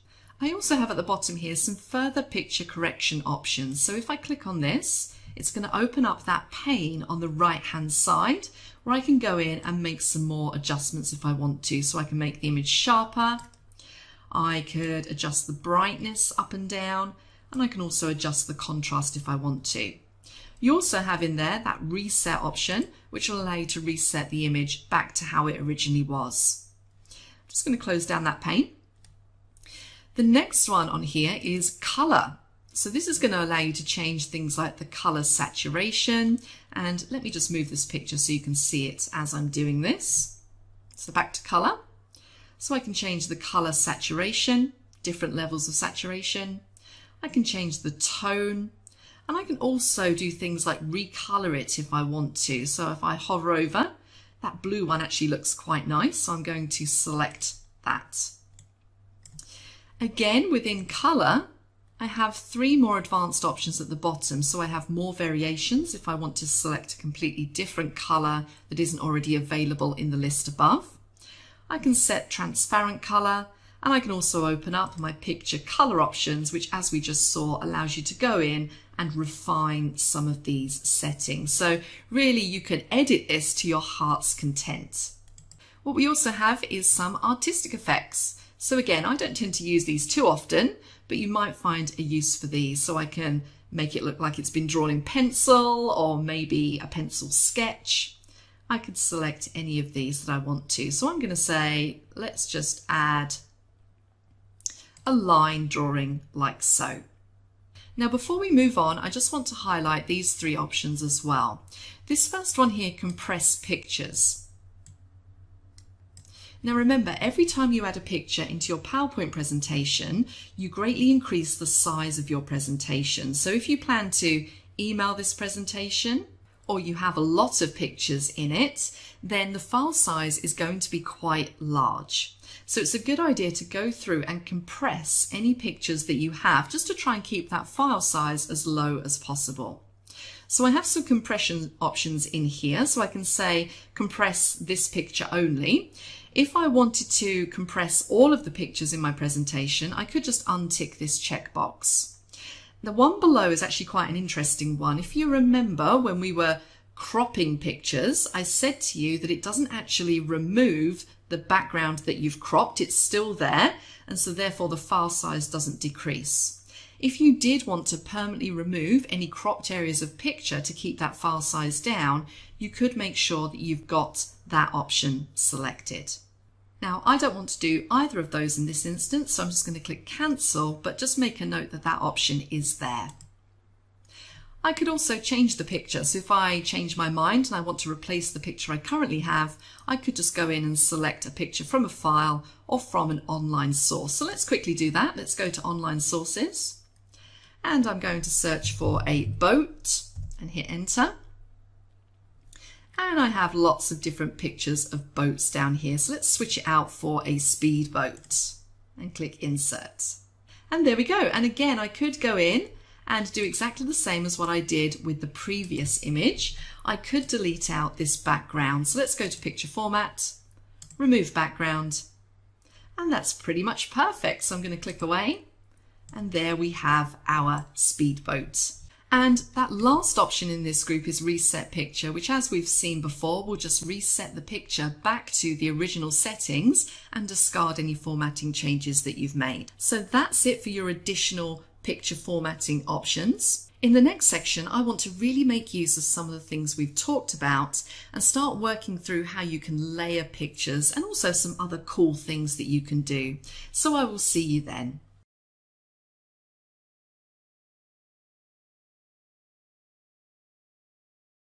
Hello again, and welcome back to our course on PowerPoint 2019. In this section, we're going to be talking about some additional things that you can do with pictures. So we've already done some formatting and some cropping, but now I want to show you some cool things you can do when you mix and match pictures and use pieces or parts of pictures to create entirely new images. So the first thing I'm going to do is I'm going to add a new slide, and this is going to be slide number 6. So I'm clicked on slide 5, I'm going to go up to new slide, and I'm just going to add a new blank slide. And what I'm going to do is I'm going to add a couple of images onto this slide. So let's go up to insert and to pictures, and I'm just going to select some that I have saved off. So the first one I'm going to select is this camera image, and I'm going to click insert. So once again, this camera, it's a pretty nice image, but it has that white background that I want to remove. So I've clicked on the image and I'm going to select Remove Backgrounds. This is something we've done quite a lot already. Now I can see that PowerPoint hasn't picked up exactly what I want to remove, so I'm going to mark areas to keep just by dragging a line down here and all the way down here, and hopefully we'll get towards something that looks like the image that we want. And let's draw a diagonal there. And that looks a little bit better. So I'm going to click away, and there I have my camera image. Now, one cool thing that you can do is to combine images together to make a really effective image. So what I'm essentially going to do here is I'm going to insert another picture and I'm going to put it inside the camera lens. So let's go back up to Insert and down to Pictures. And I'm going to grab my old favorite, the coconut trees image, and click Insert. Now let's just resize that down by using the control handles and move it over there. Now currently this image is rectangular. It's not going to look too good if I put it inside. So what I want to do is I want to make this into a circle so it's going to fit nicely inside this image. And if you remember, we spoke before about that option of crop to shape. So if we jump up to the picture format ribbon, go all the way across to crop, we have that crop to shape option. And I'm going to go to my basic shapes and select the oval, which crops my picture down. Now it's still not quite the right shape, but what I can do is just move it across and I can start to make some adjustments. I might want to drag it in to make it more circular. And I can really just start to refine that down so that I get it so that it fits exactly inside that camera lens. And click away. And there you go. That looks so much more impressive than just having the two individual images. I could also, if I wanted to, add something like a text box. So let's jump to the Home ribbon, click our drawing tools and select the text box shape from our basic shapes. And I might want to say in here that this is a picture of Sri Lanka. And I'm going to drag and drop that on top of my image. I could then go in and do some formatting changes. So maybe I want the word Sri Lanka in all caps. So I could go up to my font group, click on the arrow in the corner to bring up my advanced options. And one of them is all caps. And click on OK. And I also might want to make that bold. And there we go. Very quickly, I've utilized some of the techniques that we've already seen, combined them and made an entirely new image. Let's look at another way of doing this. I'm going to add another blank new slide. So up to new slide and down to blank. And I'm going to insert two images this time. So up to Insert, down to Pictures. And I'm going to insert this hot air balloon. And if I scroll down, I'm also going to insert this travel frame. So I'm going to hold down my Control key so that I can select both of them and click Insert. And again, these are quite large, so I'm just going to drag them down and reposition them so I can see them both. Now let's deal with this frame first of all. Now I want to get rid of a lot of this background, not all of it, but a lot of it. So I'm going to select it and click on the Remove Background button. And it's done not too bad of a job. I'm going to mark a few areas to keep. So I want to make sure I keep the top of the Eiffel Tower. And I want to keep Big Ben. And the rest of this looks pretty good. I'm not too concerned about the planes flying around the outside. I really just want this central image. So I'm going to click away. And there I have quite a nice frame. And what I want to do is I want to place this hot air balloon inside this frame. Now I'm going to make it slightly smaller and I'm going to move it across to this image like so. Now what I want to do is I want to remove the white background from this hot air balloon, and I can do it whilst it's placed inside this other image. So once again, let's click Remove Background. mark areas to complete, and I'm just going to make or refine my selection to make sure I get all of that hot air balloon in. And I think we have some pieces down the side we need to include. And I think there's another little bit at the side there, like so. And the basket at the bottom, and click away. And there we go. So once again, I've made a really, really nice looking image by combining two images together. Let's look at one final option. So let's insert another new blank slide.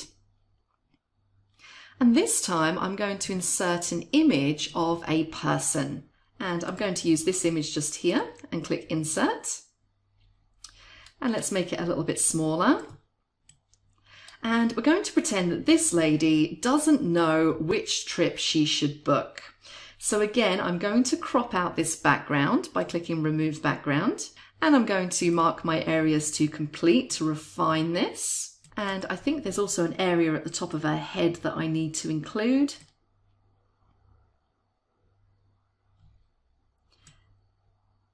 And that's good enough for me at the moment, so I'm going to click away. And we have her there, so she's looking pretty good. And what we can do is combine our image here with some shapes that we used earlier. So maybe I want to have a call out, or a thought bubble, I should say. And I'm going to change the color of this in a moment, but remember that you can adjust where this call out is coming from. So I might want it to look something like that. And then I'm going to add some text into here. So she might be saying, I just don't know which trip to book. And I'm going to make some changes to this text. So I'm going to make it a bit bigger by using my increase font size.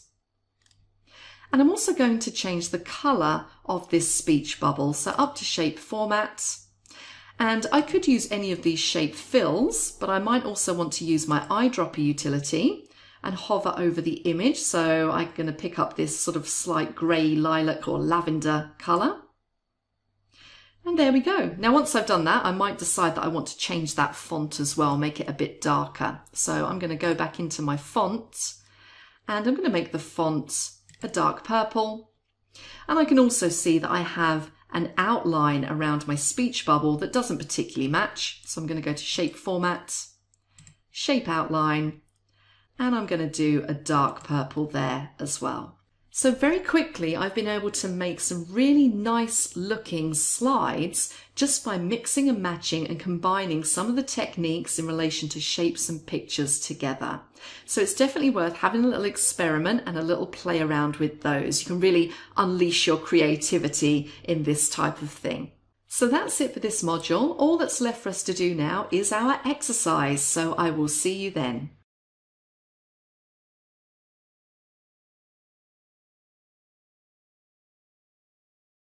Hello again and welcome back to our course on PowerPoint 2019. We've made it through to exercise 06 and as usual I have some instructions that I want you to do. So first of all I'd like you to open the file called Practice Presentation 7. I'd then like you to add a new slide using the blank layout. And I want you to add a picture of your choice from the internet. And I would recommend finding one that you think you can easily crop. I want you to crop out the pieces of the picture that you don't want. And I want you to practice formatting the picture. I then want you to get creative. I want you to try adding one or more additional pictures and combining them and using them together to make a visually appealing slide. Once you've done that, I'd like you to save and close the file. And that's it. I hope you get on okay with that, and I will see you across in the next section.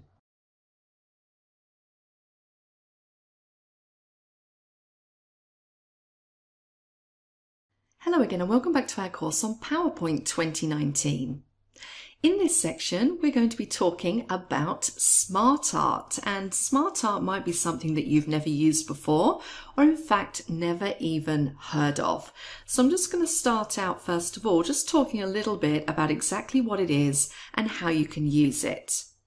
So I've added a slide into my presentation, slide 10, it's the one you're currently looking at, that shows the board of directors for Wanderlust Travel.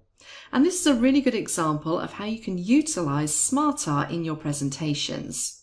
You can see here I've got a very nice kind of organizational chart or diagram which shows the pictures of the directors. It has their title and their name underneath. And this is really simple to create. You'll see when we go in, there's a whole host of different types of SmartArt diagram that you can insert into your presentations. And it's a really nice way of representing information in a visual way with very little effort. Now, when you're using SmartArt, there are two ways that you can use it. You can either directly add it to a blank slide, or you can already have some generic info typed out on your slide and then convert that to a SmartArt object. So we're going to look at how you can utilize both of those methods. So the first thing I'm going to do is I'm going to add a new slide. So let's jump up to new slide. And I'm going to select title and content. And I'm going to add a title in here, and we're going to say this is going to show the team members. And then you'll see underneath in my content slide, I have all these different pieces of content that I can add. And one of them is insert a SmartArt graphic. And this will take me into my SmartArt graphics library. And as with everything in PowerPoint, they're all categorized. So it really depends on the type of SmartArt that you're looking for.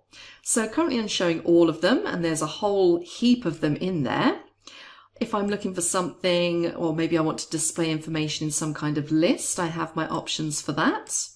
Process, this is good for showing sort of process flows. So in this presentation, maybe something like the booking process. I have cycle, hierarchy, so that's good for organizational diagrams, relationship, matrix, pyramid, and this one contains all of the SmartArt diagrams where you can have a picture. And that's basically what I want to use in this example. I want to add in my team members and I want to show their picture as well. So it's really just a case of going in and selecting which one of these is going to be appropriate. So I think I'm going to choose this one down here, which is a vertical picture accent list. And I'm going to click on OK. And that gives me the basic bones of my SmartArt diagram. So I can come into here and I can type my text. So I'm going to list out my team members. So we have Brian Fosling. We have Heather Ganiston. And we have Stacey Who. So I have the names listed, but now I want to add their pictures. And it's worth noting, if you are going to add pictures, you can search for online pictures, but if this is a real world situation, most likely you're going to want to save off your team members' pictures in order to add them into the presentation. So I've already done that, so I'm just going to click on this icon in the middle here, and this is where I can select from a file or online. So I'm going to jump straight to from a file. And the first one is Brian Fosling, so I'm going to select Insert. I'm going to do the same for Heather Ganiston.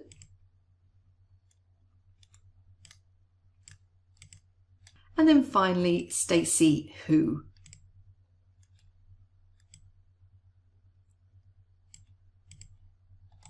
Like so. Now it's worth noting that these have come across fairly good, but if you wanted to adjust these pictures, so maybe they weren't quite centered, or maybe you were chopping off too much of their head, you can go in and crop these images. So if I wanted to crop this one, if I click on the image and jump up to my picture format ribbon and go into crop, it's going to allow me just to drag that image in and out. So I can make it a little bit wider. I can move it up and down just to make sure it's exactly centered in that frame. And very quickly, I've been able to create something that looks really, really effective. So that's how you can create a SmartArt graphic from scratch. You can insert your title and content slide and select SmartArt from there. Incidentally, if you did have a blank slide, so let me just insert a blank slide so you can see what I mean. Where I didn't have those icons to insert SmartArt, I could just go up to the Insert ribbon And I have the option to insert a smart art diagram from there. So I can build it up from a blank slide as well. Now I'm just going to delete that out. And I'm actually going to insert another title and content slide because I want to show you a slightly different way of doing this. So this one is going to be testimonials. So we're going to have some customers listed in here. Now it's worth noting that not all smart art has to contain a picture. There are many smart art diagrams where it's just purely text.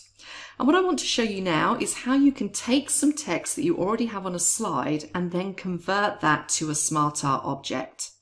So I'm going to add on some testimonials from different people. So I'm going to say the first one here is Adam Lacey. And I'm going to put their job title underneath as well. So I'm going to say Sales Director. I'm going to do Shift Tab to get my first level bullet, and the next one I'm going to put is Mishna, and we're going to say that she is a creative director.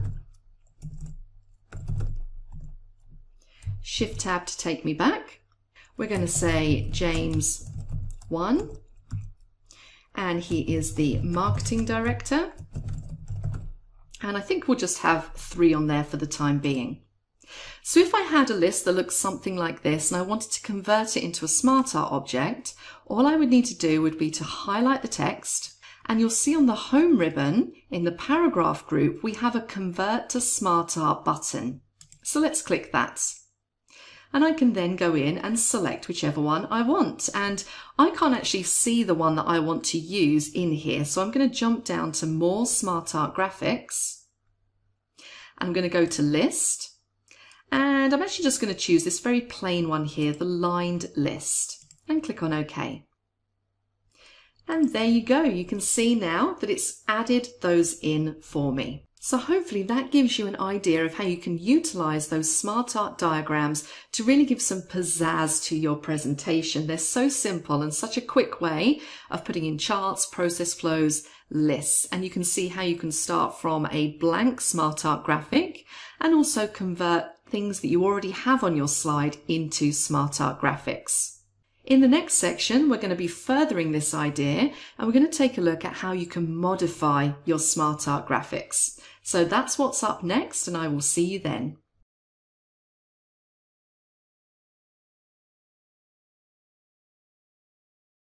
Hello again and welcome back to our course on PowerPoint 2019. In this section, we're going to start to take a look at modifying smart art. So this really carries on from the previous module where we added some smart art in. I'm now going to show you some of the options that you have when it comes to changing elements of your smart art and editing it. So I'm currently clicked on slide 12, and this is the line object or line smart art diagram that we added in the previous section. So I'm going to click on it and just show you a couple of other options that we have. The first one I want to show you is if you look down on the left-hand side of where I'm currently clicked, you'll see that there is an arrow pointing out to the side. Now, if you click this, what you'll get is a little pop-out which is showing you the text that you have in your smart art diagram. Now you'll see this on some smart art objects that you place into your slides, and this is quite useful because sometimes depending on the layout of the smart art diagram, it can be quite hard to edit some of the pieces of text. So if you have this little pop-out, it makes it a lot easier.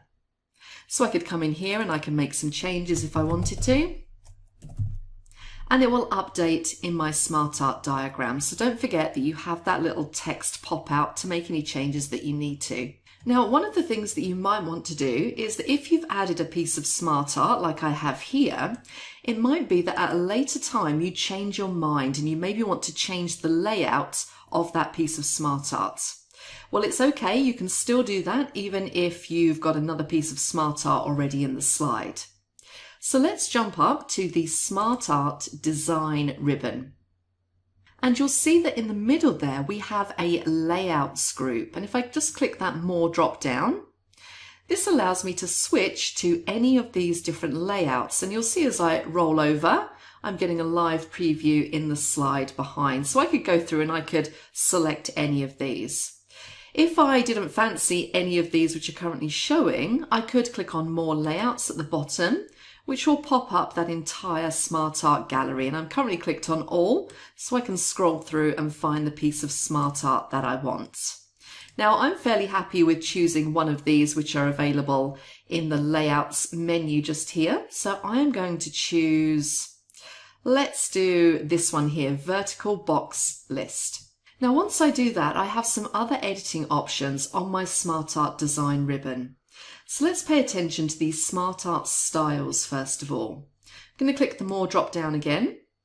And you can see what PowerPoint has done is it's looked at the Smart Art and the text that I have on this slide, and it's given me a selection of 5 Smart Art diagrams, or 5 Smart Art layouts, I should say, which would best suit the text that I have. So I've got here my best match for document items, and if I hover over, you can see some of these. And I also have down here some 3D effects as well that I could use if I wanted to. Now I'm just going to choose this one here, the subtle effect, like so. What I could also do is change the colours of my Smart Art diagram. So if I click Change Colours, what I'll see here are some primary theme colours at the top. So these are really the ones which are best suited to the theme that I've selected. I then have some colourful themes. I have some with different accents for different colours. So you can go through and choose whichever one you think is suitable for your particular diagram. So I'm going to mix this up a little bit and I'm going to select colourful accent colours. Now, a couple of other things of interest on this ribbon. If you look all the way over to the left-hand side where you have the Create Graphic group, what you'll see here is that you have some buttons that are active. So for example, this button here where it says Move Down. This is if you want to reorganize the order of the items in your list. So I'm clicked in Michael Lacey and you can see that Move Down is active. So if I click that, it's going to move that item down into the list, and I can click it again to move it down again. And of course, I also now have Move Up, so I can reorganize. So remember that you have those in there as well. I also have some Demote and Promote buttons. So if I click Demote, it's going to demote Michael Lacey from a top level heading to a second level heading. And let me do Promote, and that will put him back to where he was. So you do have some additional options in this little group for managing and manipulating that Smart Art graphic. Now, if you get way into this and you find that you've made lots and lots of changes, remember, if you just want to get back to basics, if you just want to reset everything and remove the formatting that you've applied, you do have a Reset Graphic option right over in the right-hand corner, and that will discard all of the formatting changes you've made. And then finally on the end here, you have a Convert button. So this will allow you to convert your Smart Art diagram back to just plain text. So in this case, a bulleted list. I could also convert to a shape if I wanted to, so that it can be resized, moved, or deleted independently of the remaining shapes. Now, I'm not going to do either of those two options. I'm going to leave my Smart Art diagram as it is. Now, one of the really useful things with Smart Art diagrams is the ability to create a flowchart. So instead of drawing all the boxes and the arrows, you can use a Smart Art diagram. And that's what we're going to look at in the next module. So I will see you then.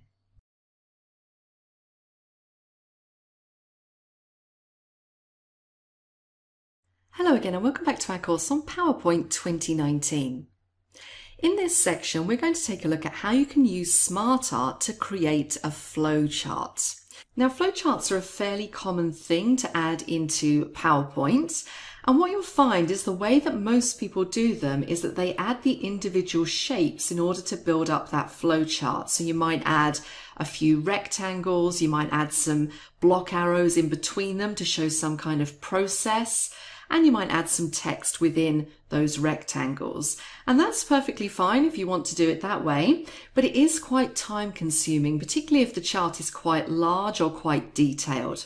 So why not take all the pain out of it by utilizing Smart Art, and you can have it done in just a few clicks. So that's what we're going to work through in this module. So the first thing I'm going to do is I'm going to add a new slide. So up to New Slide. and I'm going to select title and content. Now I'm going to give my slide a title, and what we're going to display here is the booking process. Now I'm just going to have 3 items in my booking process, and I'm going to type them underneath here and have them as bullets. So the first one is going to be find trip. My second bullet is going to be book trip. And my third item is going to be pay deposit. So those are essentially the 3 steps of my booking process. So I'm now going to convert this list to a SmartArt process chart. So I'm going to highlight all of these. And if you remember, up on the home ribbon in the paragraph group, we have this option here, convert to SmartArt. And I can go through and I can select any one of these. Now I'm looking for a specific process flow diagram. So I'm going to go into more SmartArt graphics. And let's just move that up out the way. And you can see one of the categories is process. So this is sort of where I'm going to find some of the options that I might want to use. So I can have one which is just a basic process chart, or I can make them more complex if I like. So let's have a look. Let's just do this very basic one just here. And I'm going to click on OK. And there we go. Really quickly, I've just managed to make that process flowchart. Of course, remember that once you insert your SmartArt graphic, you then have the SmartArt design ribbon, which opens up all of those formatting options. So I might want to go in and very quickly change the color. So I'm going to make this consistent with my previous slide and just add the colorful accent colors. I'll leave the rest of the options for you to play around with, but hopefully you can see just how simple that is to very quickly create a process flow diagram. Now, one other thing I just want to point out whilst I'm here is the ability to add more processes into this. So for example, if I want to add another one onto the end here, so maybe after pay deposit, they have to pay balance, I'm going to click on my final shape. I'm going to go up to the SmartArt design ribbon, and in this first group, you can see I have add shape. So I'm just going to click that.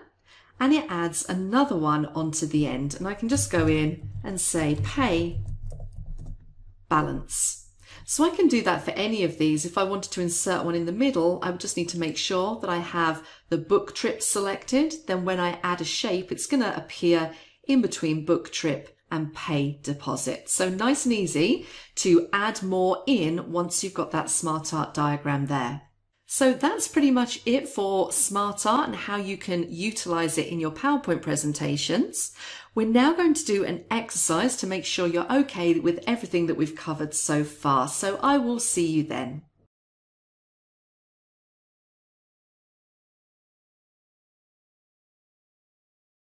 Hello again and welcome back to our course on PowerPoint 2019. In the preceding section, we've spoken a lot about SmartArt and working with the different elements of SmartArt. So in this exercise, I want you to utilize some of those skills that you've learnt. So let's take a look at the instructions. I'd like you to open the file called Practice Presentation 8, and then I would like you to add a slide using the title and content layout. I'd like you to type in the title, our team, and then I'd like you to type a bulleted list using these names. So we have Felicia Klein, and she's the president.